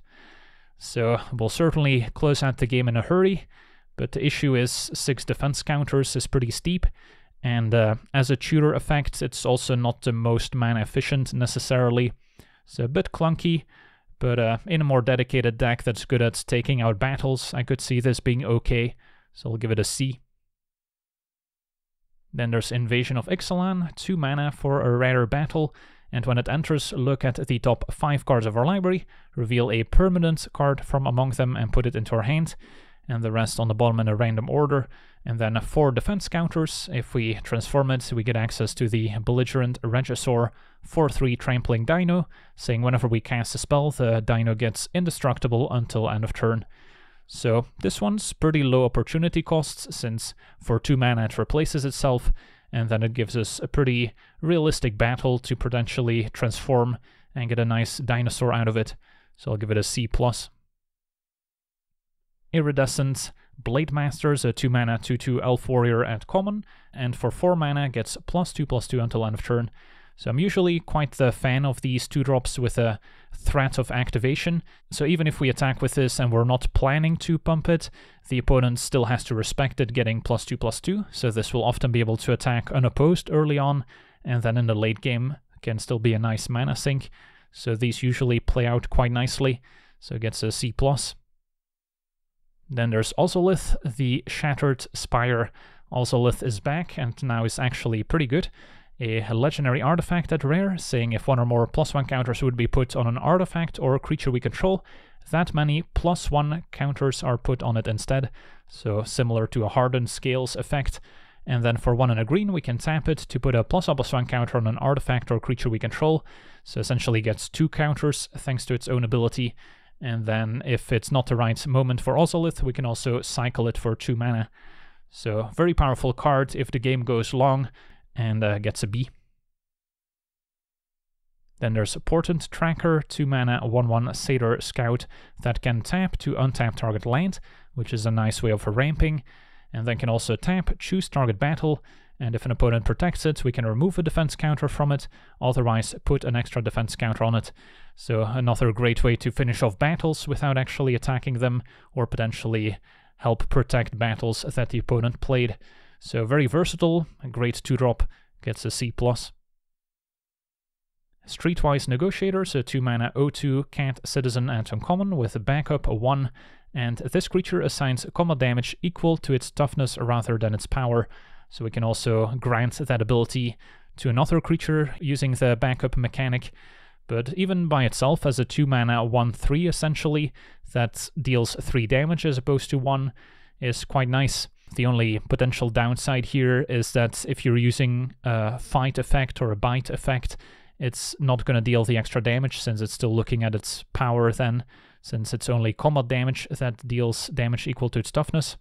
But that's just a small side note. Still a pretty efficient card, gets a C+. Then there's Vengeant Earth, a 2 mana instant at common, saying target creature or land we control becomes a 4/4 elemental creature with haste in addition to its other types until end of turn, and it must be blocked this turn if able. So the best case scenario is the opponent has a small creature back on defense that is quite valuable, and using Vengeant Earth we can force them to block our 4/4 and take it out. Still requires kind of a bit of setup for that to line up properly. Can also use this on defense because it's an instant to animate one of our lands and maybe set up an ambush. Still a bit awkward, and there's definitely ways it can go wrong if the opponent has a combat trick or removal. So don't rate it particularly highly, but if you're struggling and don't have access to a lot of removal, this might be able to fill the gap. So this is like a low C, maybe C-, high D.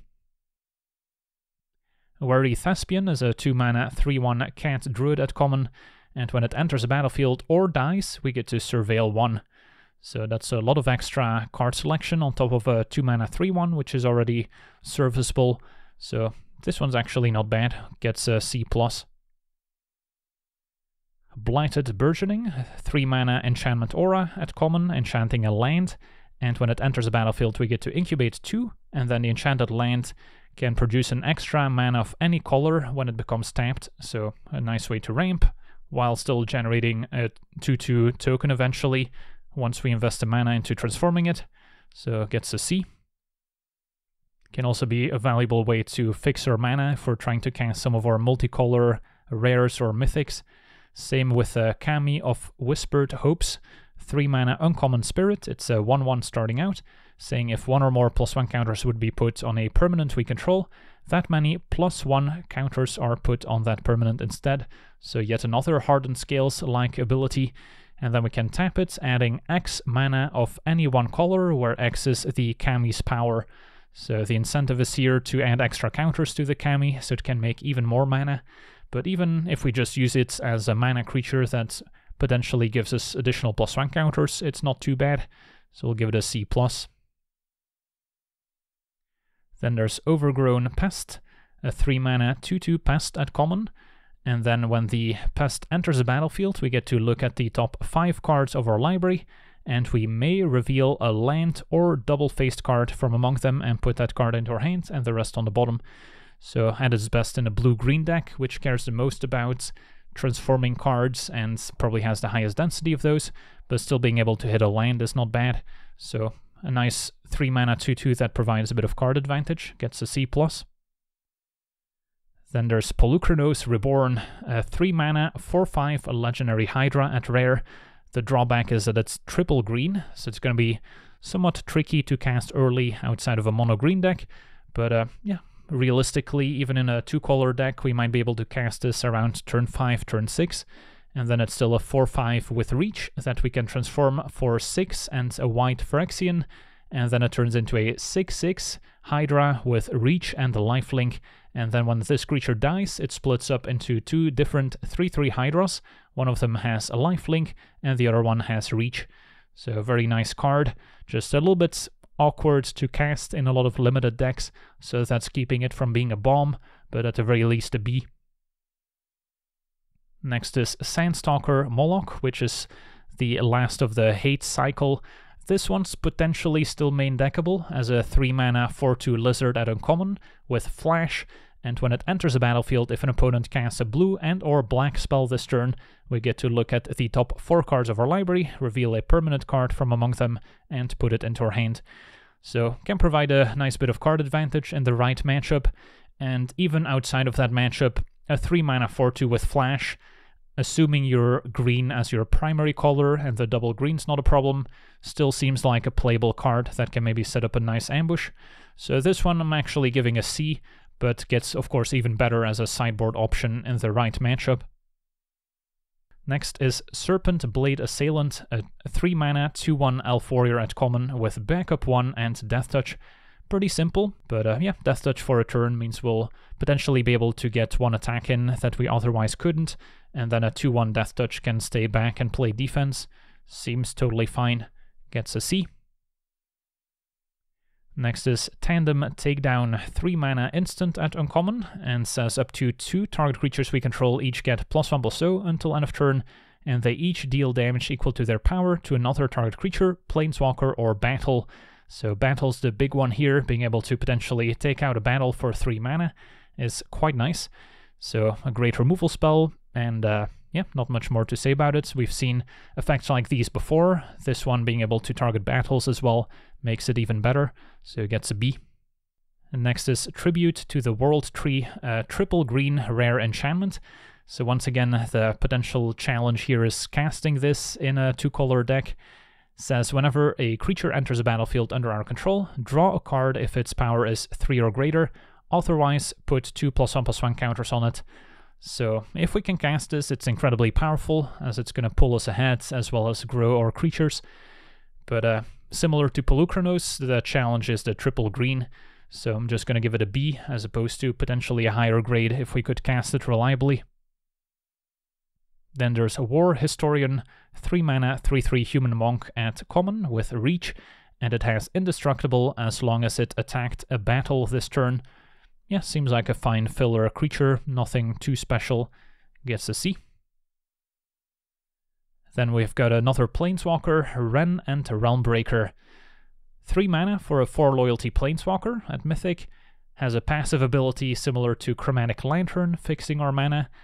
And then the +1 turns one of our lands into a 3/3 elemental creature with Vigilance, Hexproof, and Haste until end of turn, and it's still a land.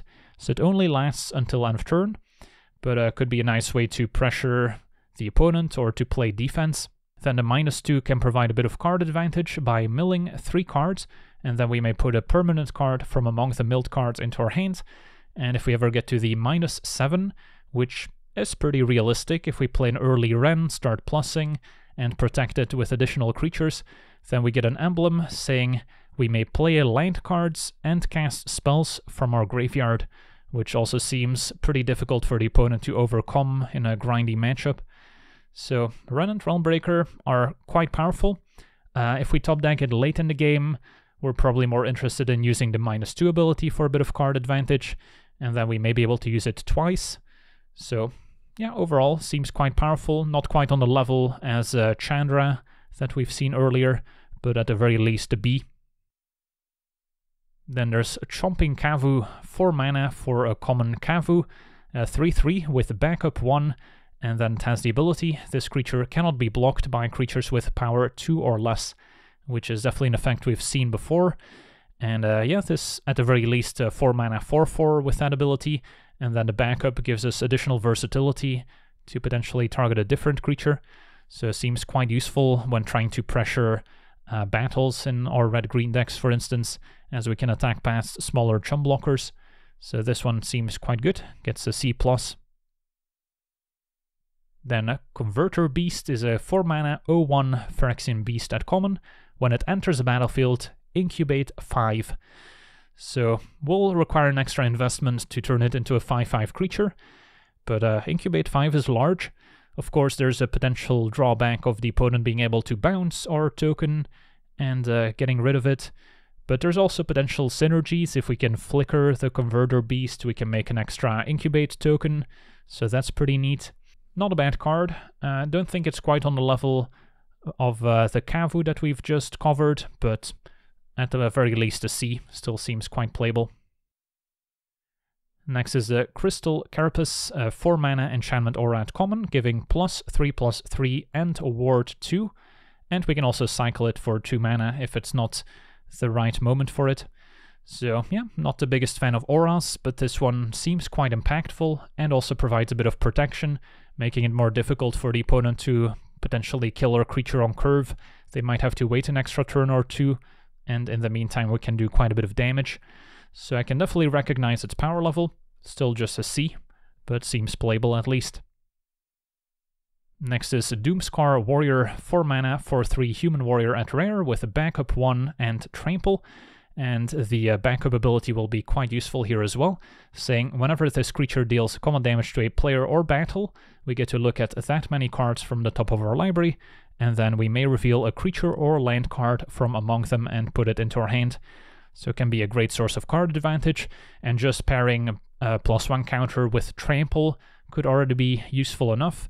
And if we don't have any other creatures, this is still a 4 mana 5/4 at the very least, with a nice ability if we can connect. So a great card. I was hesitant whether I would give this an A. I landed on a B, but it's definitely high B, so B+ if I were handing those out. Next is Fertilit's Favor, 4 mana instant at common, and says target player searches their library for a basic land card, puts it onto the battlefield tapped and shuffles, and we also get to put 2 +1/+1 counters on up to 1 target artifact or creature. So this being an instant is what makes it potentially quite powerful, as we can not only set up an ambush, but also ramp at the same time. So yeah, I'm definitely looking forward to casting a few favors. So I'm going to give this a C+, and I'm hopeful that it's going to deliver, but I could see this ending up more in the C range instead. Then there's a Glistening Dawn, 4 mana rare sorcery. We can incubate X twice, where X is the number of lands we control. So let's assume we cast this on turn 4, then we get to incubate 4 twice. So then on turn 5 we can have 2 4/4 creatures that are ready to attack. But in the late game this gets even better. So should scale quite nicely as the game goes on, even though it is a bit of a mana investment to enable both creatures. Still gonna give it a B at the very least. Then there's the Notfold Hermit, 4 mana 4/4 troll at uncommon that can transform for 5 and a blue Phyrexian mana, so we could already transform it on turn 5. And then it turns into a 5/5 Chrome Host Hulk, which when it attacks says up to 1 other target creature has base power and toughness 5/5 until end of turn. So now all of a sudden we can be attacking with 10 power and toughness out of nowhere. Yeah, this one seems quite powerful, gets a B. Then there's Invasion of Zendikar, 4 mana, uncommon battle, one of the first ones they revealed. When it enters a battlefield, we can search our library for up to 2 basic land cards and put them on the battlefield tapped. So a great way to ramp into our big green creatures. And then only 3 defense counters, so not too difficult to transform. And then we get the Awakened Skyclave, a 4/4 with Vigilance and Haste. Can tap to add 1 mana of any color, and as long as it's on the battlefield, it's also a land in addition to its other types.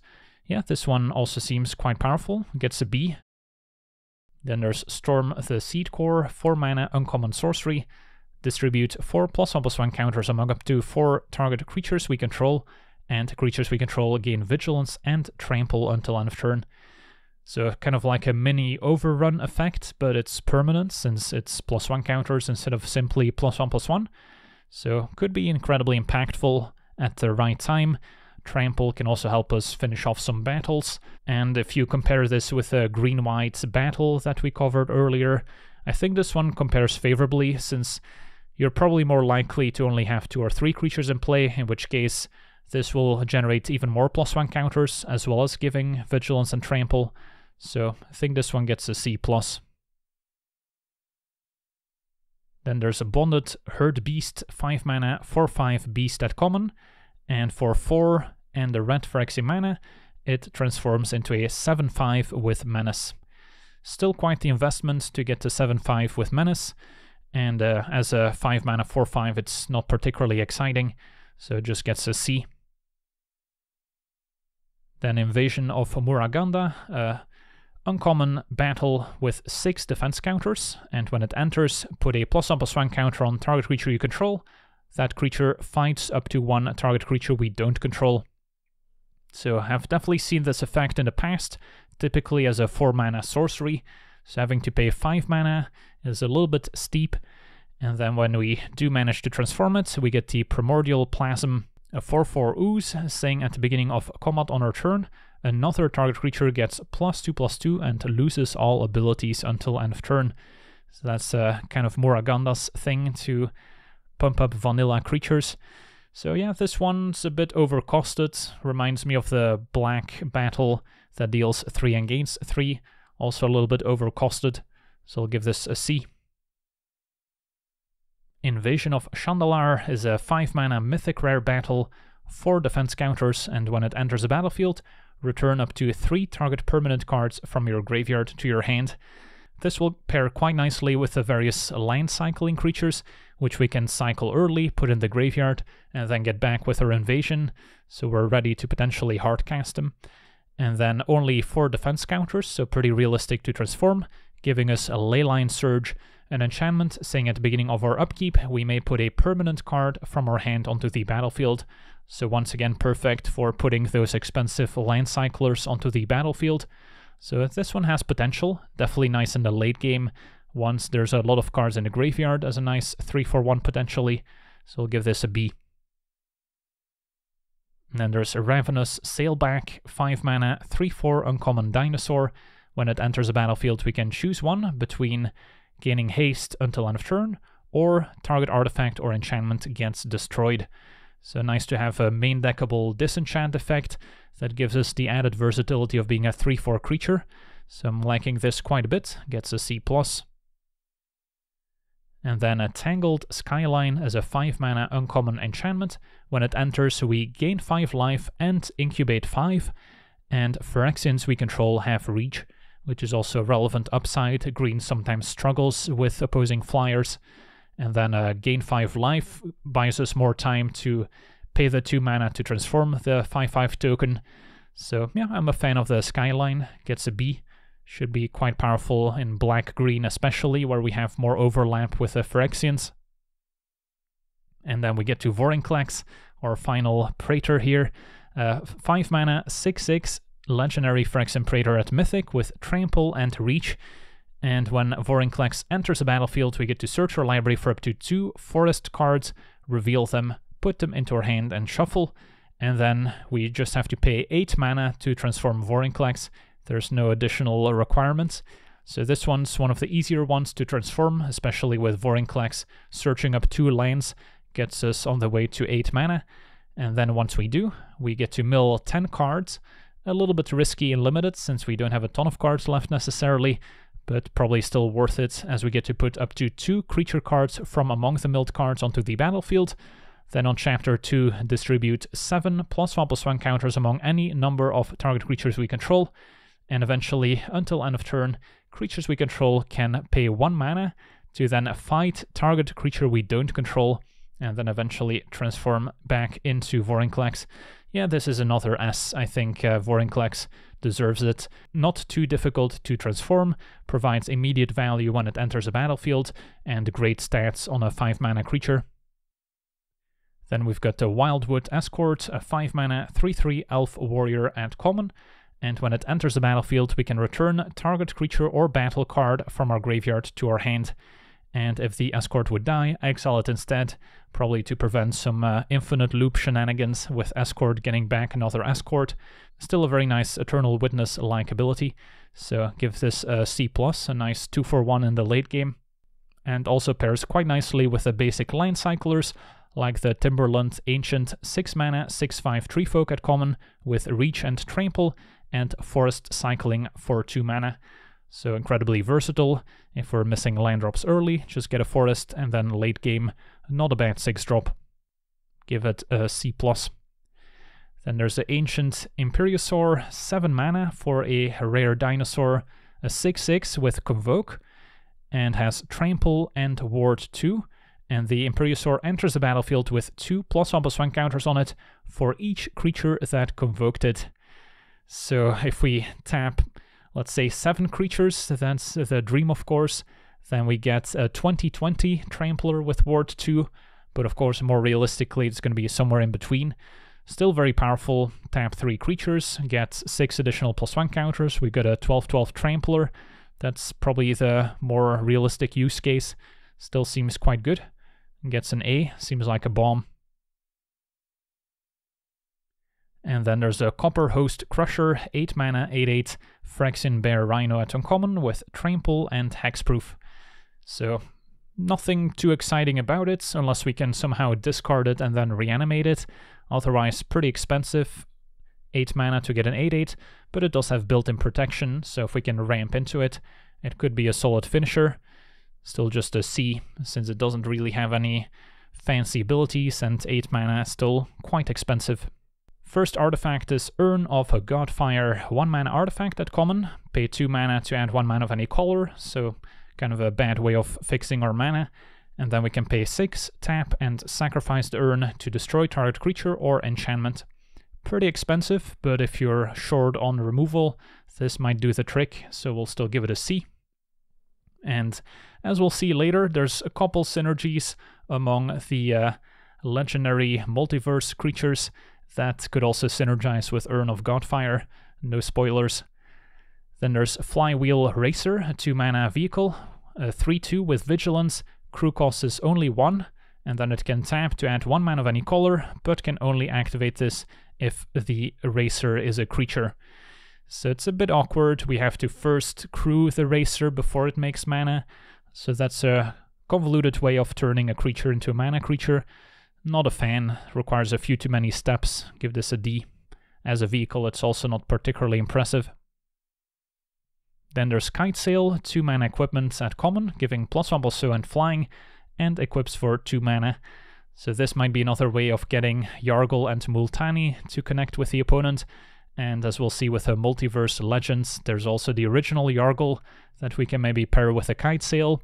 Not a high priority card, but especially in a green deck with some large creatures that lack evasion, this could be a way to finish off some battles, so we'll give this a C. Then there's Halo Hopper, 3 mana, 3/2 Frog with Convoke at common. Yeah, nothing fancy, don't see myself playing this one very often. Gets a D. Realmbreaker, the Invasion Tree, is a 3 mana legendary artifact at rare. Can pay 2 mana, tap it, and then a target opponent mills 3 cards.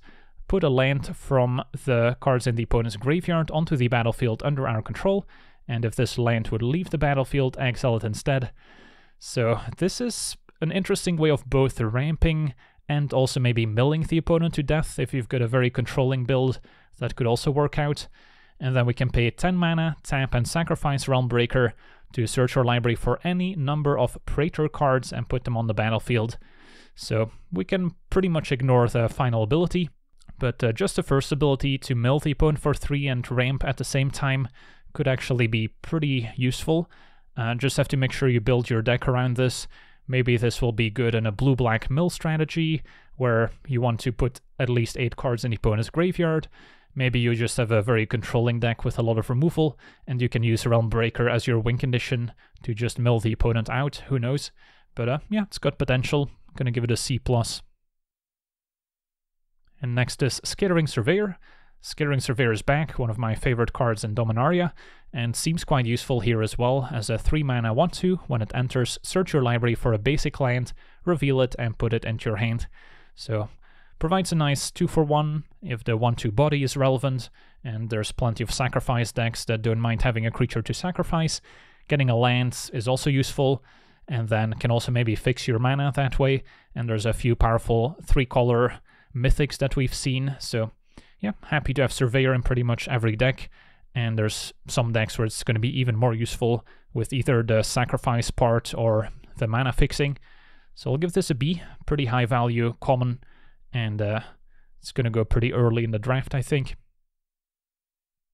Then there's Sword of Once and Future, finally completing the cycle of the various swords. 3 mana to play, 2 to equip, gives +2/+2, and protection from both blue and black. And then the abilities aren't the most exciting, for limited at least. When our equipped creature deals damage to an opponent, we get to Surveil 2, and then we may cast an instant or sorcery spell with mana value 2 or less from our graveyard without paying its mana cost, and then exile it afterwards. Just not going to have a ton of cards to get back from our own graveyard, so we're mostly looking at +2/+2, protection, and then Surveil 2. Which is still good, especially if you're up against a blue-black deck, but not quite as powerful as the red-green sword from Phyrexia, so this one just gets a B. Then there's Invasion of Ravnica, which is technically not an artifact, just a colorless battle, and we'll start with 4 defense counters, and when it enters a battlefield, exile target non-land permanent an opponent controls. That isn't exactly 2 colors. So we can get rid of 3-color cards, we can get rid of monocolored cards, or even colorless cards. Just cannot get rid of 2-color cards, which of course is kind of the signature of Ravnica. And then once transformed, we get the Guild Pact Paragon, a 5/5 artifact creature construct, saying whenever we cast a spell that's exactly 2 colors, look at the top 6 cards of our library, and then we can reveal another 2-color card and put it into our hand. So a very versatile battle, just because we can take it early and play it in pretty much every deck, and as a 5-mana removal spell it's quite powerful, so we'll give this one a B. And then there's Phyrexian Archivist, a 6-mana 4/5 artifact creature Phyrexian construct at common with reach. Can pay 2 mana, tap it, and then put target card from a graveyard on the bottom of its owner's library. So it could be effective against an opposing mill deck to prevent decking. Don't expect playing this one very often, so we'll give this one a D. And then we get to the lands, and the only cycle of lands in this set are the common tap lands that gain 1 life when they enter, and they all get a C+ grade, since these are great sources of mana fixing, especially if you're trying to play a 3-color deck. Then you'll happily pick up some of these dual lands for mana fixing, and the life gain is a nice little perk.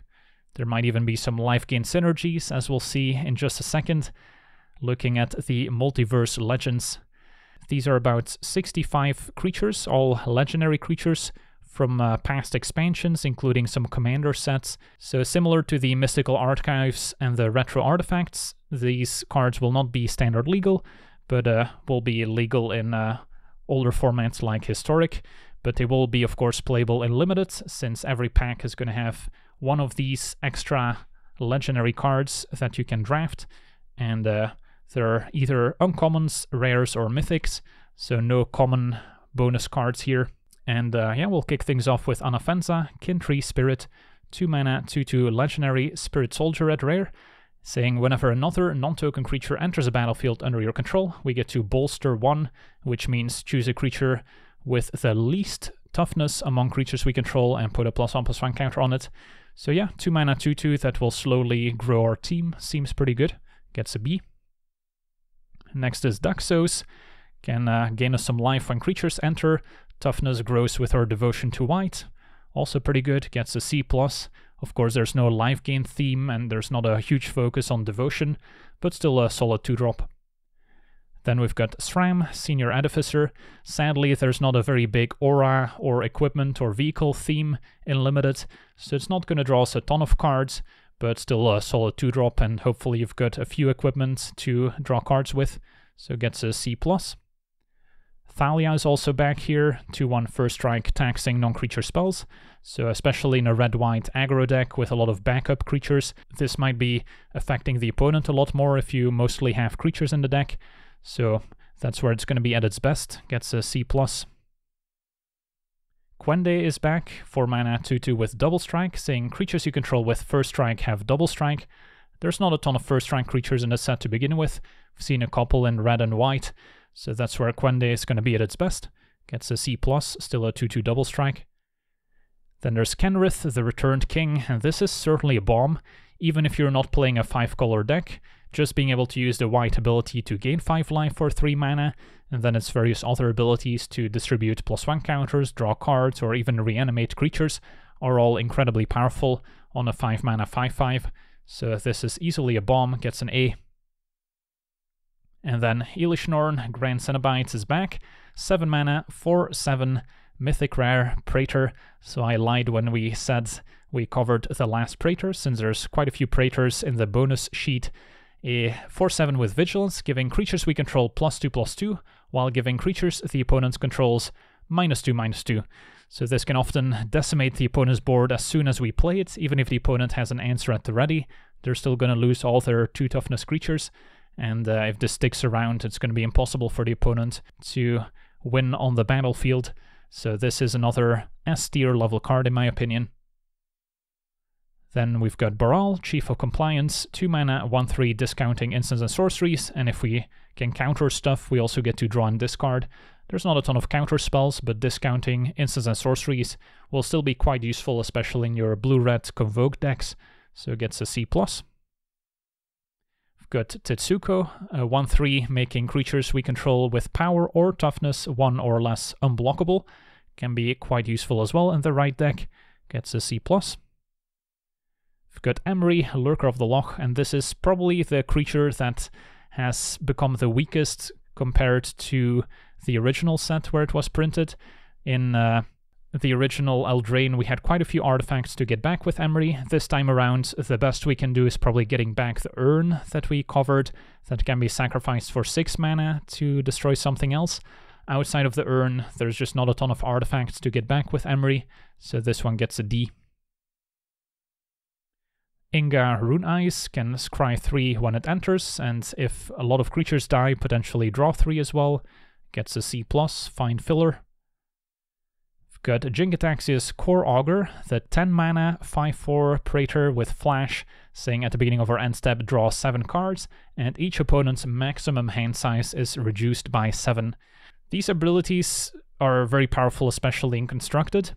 In Limited, drawing 7 every turn could actually turn into a drawback pretty quickly, as you risk decking if you cannot close out the game in time. And then of course 10 mana is very expensive, so unless we can cheat it and play by somehow discarding it and reanimating it, which also isn't going to be trivial to set up, I'm not a huge fan of this.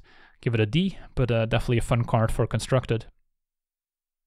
Then there's Timoret, another demigod, 2 mana, 2 power, toughness equal to our devotion to black, and can also exile cards from graveyards, gaining a life if we exile creature cards. Gets a C+. Ayara, also definitely not as good as in Eldraine, as a 2/3. Whenever Ayara or another black creature enters a battlefield under our control, each opponent loses 1 and we gain 1 life. Can tap, sacrifice another black creature to draw a card. The problem here is that a lot of creatures in the sacrifice decks are going to be artifact creatures, the various Incubate Phyrexians, which are not black, so they don't drain with Ayara, and we can also no longer sacrifice them using Ayara's ability. So Ayara fell down to a C, also triple black, not the easiest to cast. Then we've got Horobi, Death's Wail, 4 mana, 4/4 legendary spirit at rare with flying, saying whenever a creature becomes the target of a spell or ability, destroy that creature. This is symmetrical, so the risk is we play Horobi, the opponent has a random pump spell, or worst case scenario, a creature that has an ability that targets, and all of a sudden they can kill Horobi or maybe some other creatures in the process. That would be pretty bad. Best case scenario, we play Horobi and have several ways of targeting opposing creatures to try and decimate the opponent's board. So it's definitely a double-edged sword and requires to build around it. If no one has any way of targeting, then a 4/4 flyer for 4 also isn't too bad. So I'll give it a C. Definitely a dangerous card to play, but in the right deck could be quite powerful.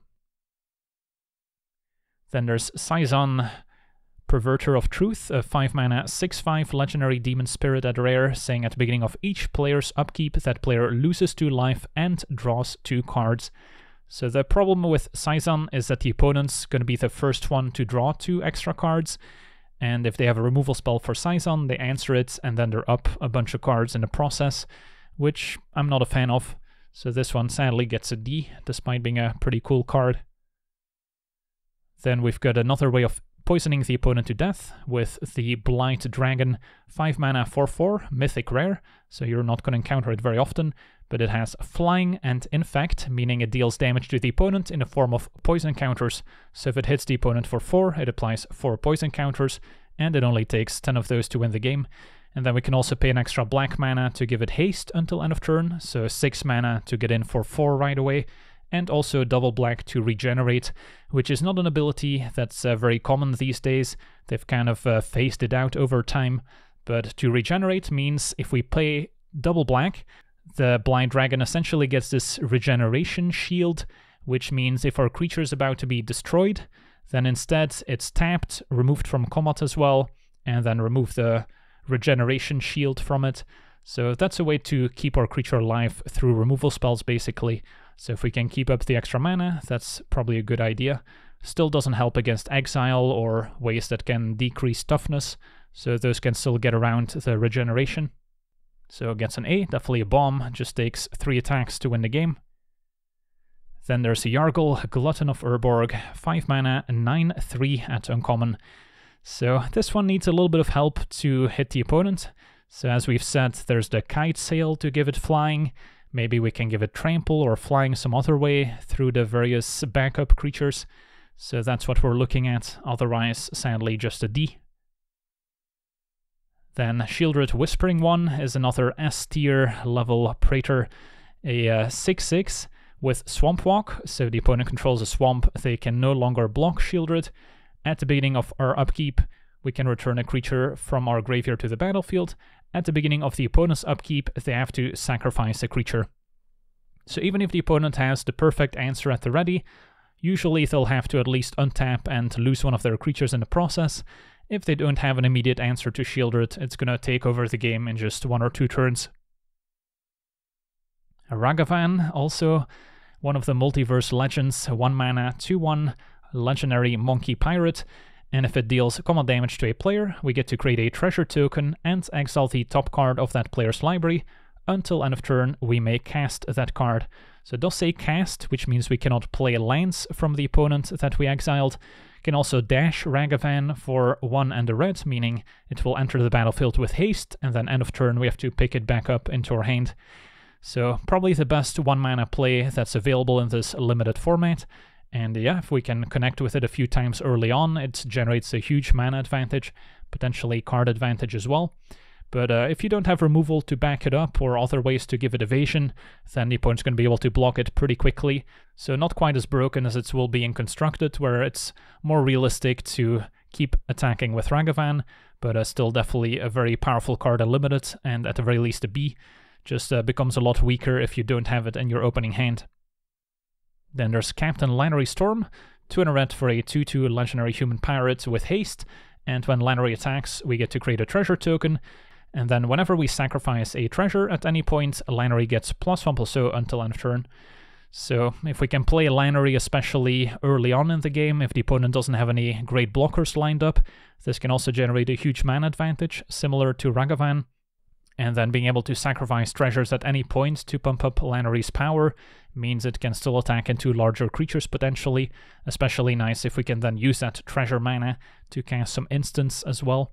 So yeah, I was debating whether or not Lannery deserved to get an A, still ended up on a B, but playing Lannery, especially if you're on the play and get to run it out on turn 3, it feels like one of the best cards you can possibly play on turn 3.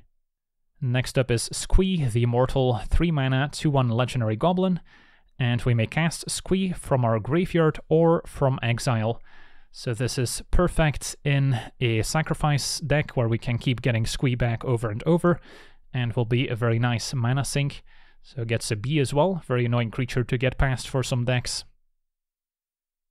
Valduk, Keeper of the Flame, is back as well, 3-mana 3/2 uncommon, and at the beginning of combat on our turn, for each aura and equipment attached to Valduk, we get to make a hasty 3/1 elemental token with trample, and then exile that token at the beginning of the next end step. So Valduk rewards us for equipment and auras, which isn't really a very supported theme in Limited. We have seen a couple decent equipment in red and white especially, so there are ways to make Valduk work. Question is whether that's going to be worth building around, and I'm somewhat hesitant, so I'm just going to give Valduk a C, whereas I think I would rate it more highly in a different Limited environment. And then same goes with Zada, Hedron Grinder, a 4-mana 3/3 at uncommon, so this was downshifted from a rare. Says whenever we cast an instant or sorcery spell that targets only Zada, then copy that spell for each other creature we control. Each copy targets a different one of those creatures. So best case scenario, we have a couple creatures out, and then we play a pump spell that also lets us draw a card, and then all of a sudden we can draw a card for each creature we control while pumping the team. There were a lot of those cards in the set where Zada was originally printed, not so much in this Limited environment, even though you can find a few examples, like the blue transformation card, turning your creature into a 4/3 and drawing a card.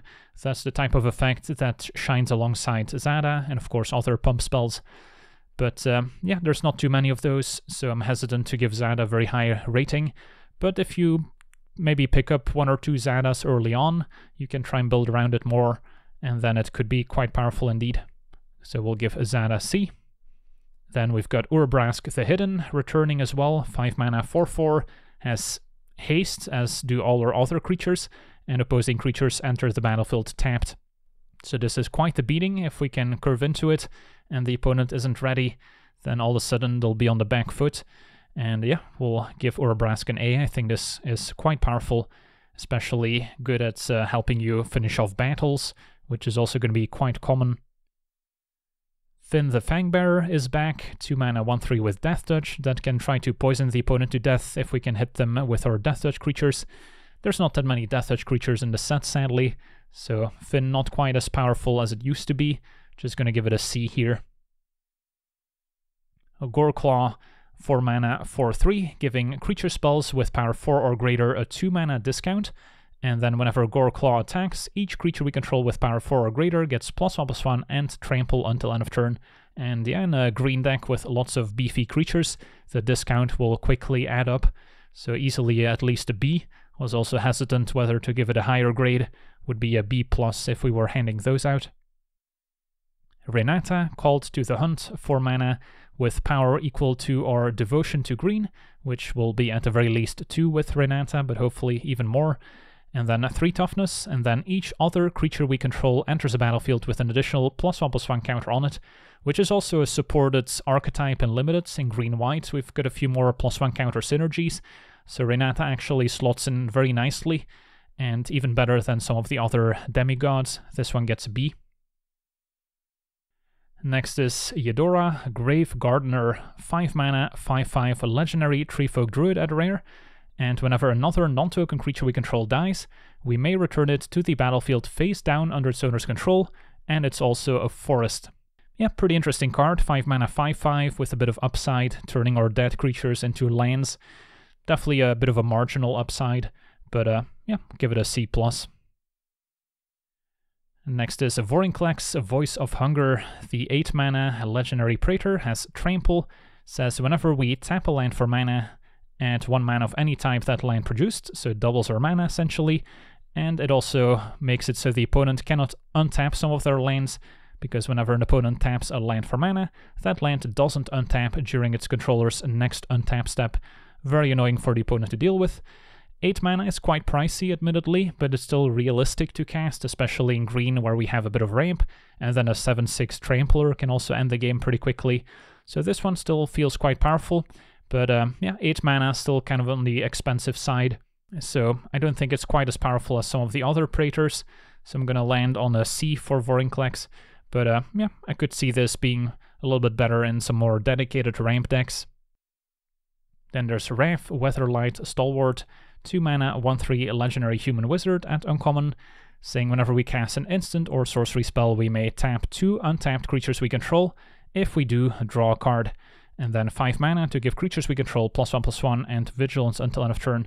This used to be a lot more powerful in the original Dominaria United, but nowadays a lot of the non-creature spells are battles, which don't work with Wrath.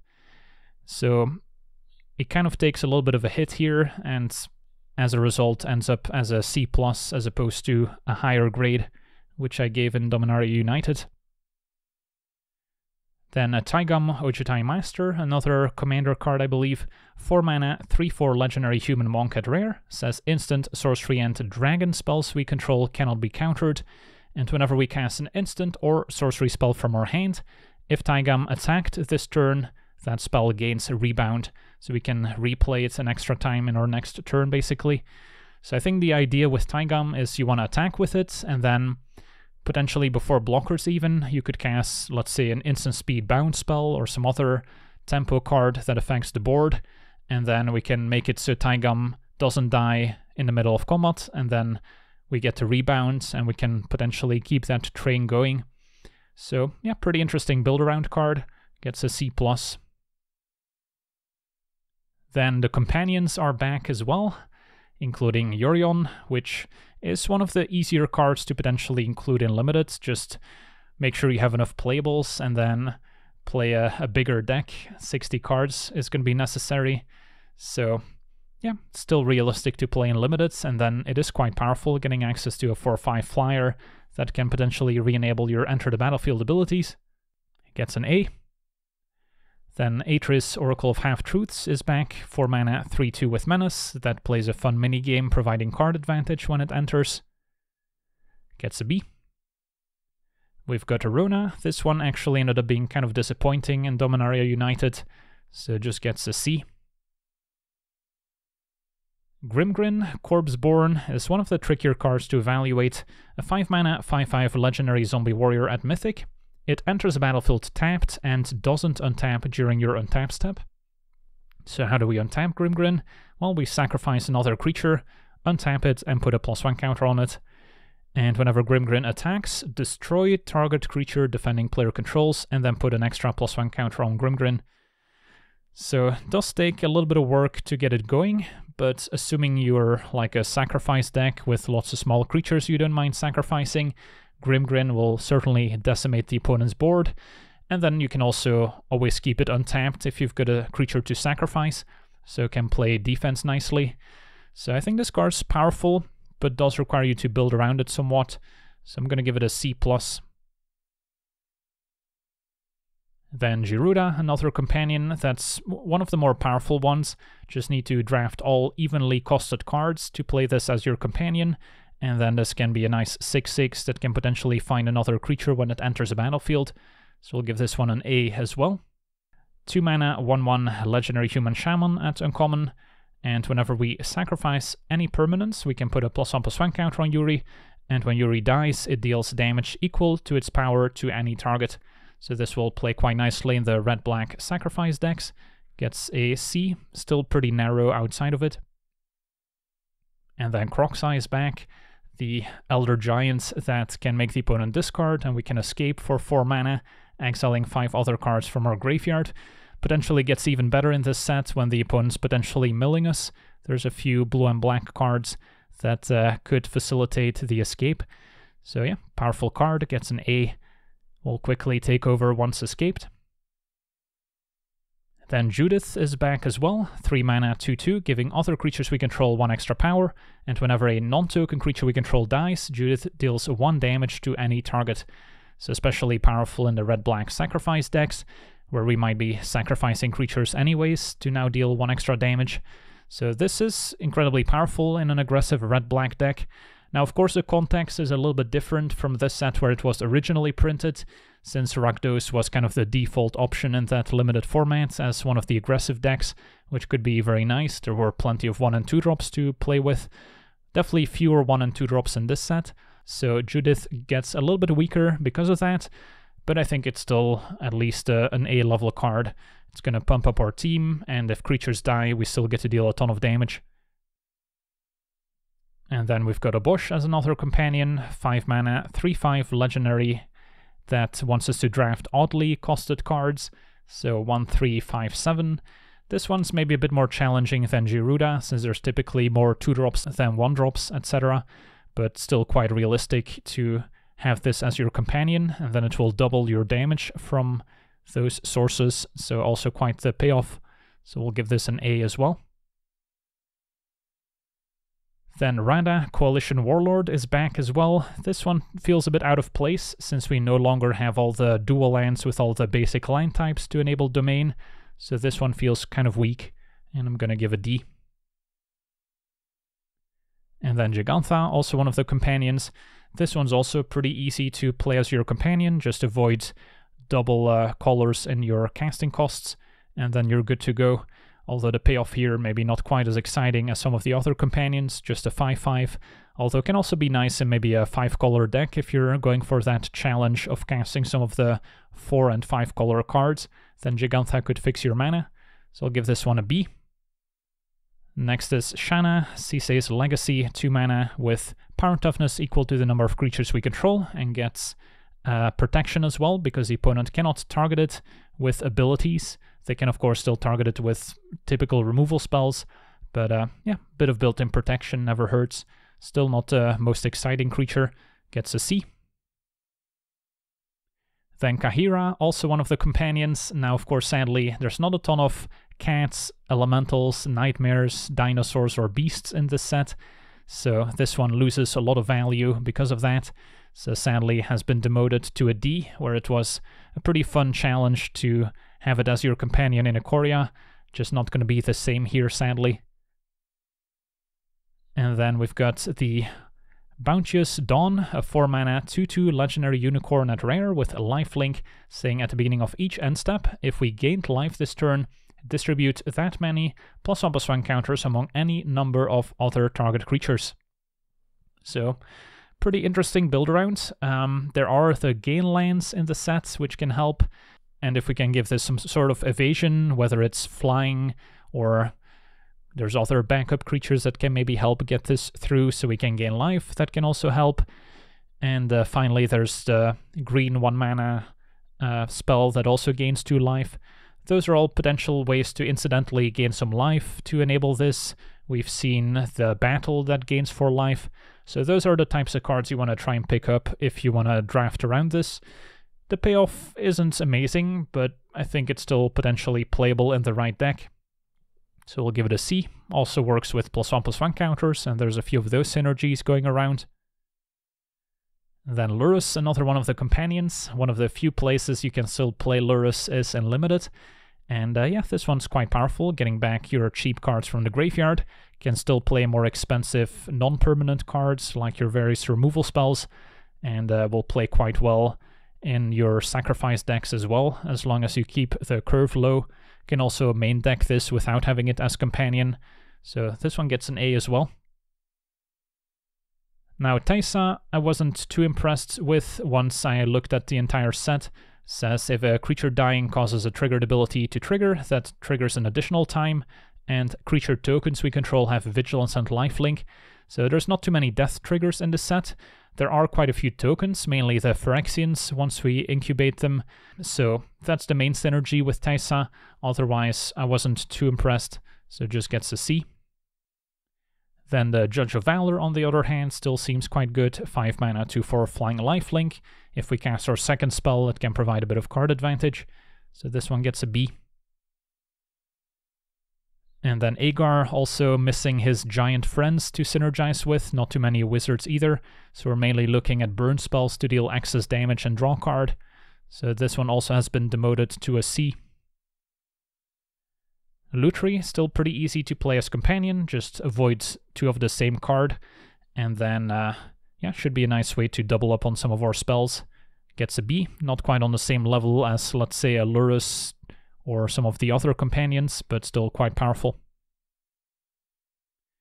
This is another commander card. The Telcor Engineer is a 6 mana 4/4, saying creature tokens we control have haste, and at the beginning of combat on our turn, create a 2/1 blue Phyrexian Mirror artifact creature token, and then we may choose a token we control. If we do, each other token we control becomes a copy of that token. So at the end of the day, we're just making a 2/1 token every turn, which is pretty neat. And yeah, for 6 mana, that seems like a pretty solid card. Gets a B. Dina is back as well, but we're missing all the pest tokens to really synergize with it. Not as many life gain synergies nowadays. So Dina also dropped in value significantly, down to just a C. Umori, another companion that's pretty easy to have as your companion as long as you only draft creatures. Also not quite as exciting as some of the other companions, but still going to give it a B. And then the Master Smith, another card that cares about equipment, or auras potentially. So once again, not too many equipment or aura synergies throughout the set, so not too excited about the Master Smith. Gets a C.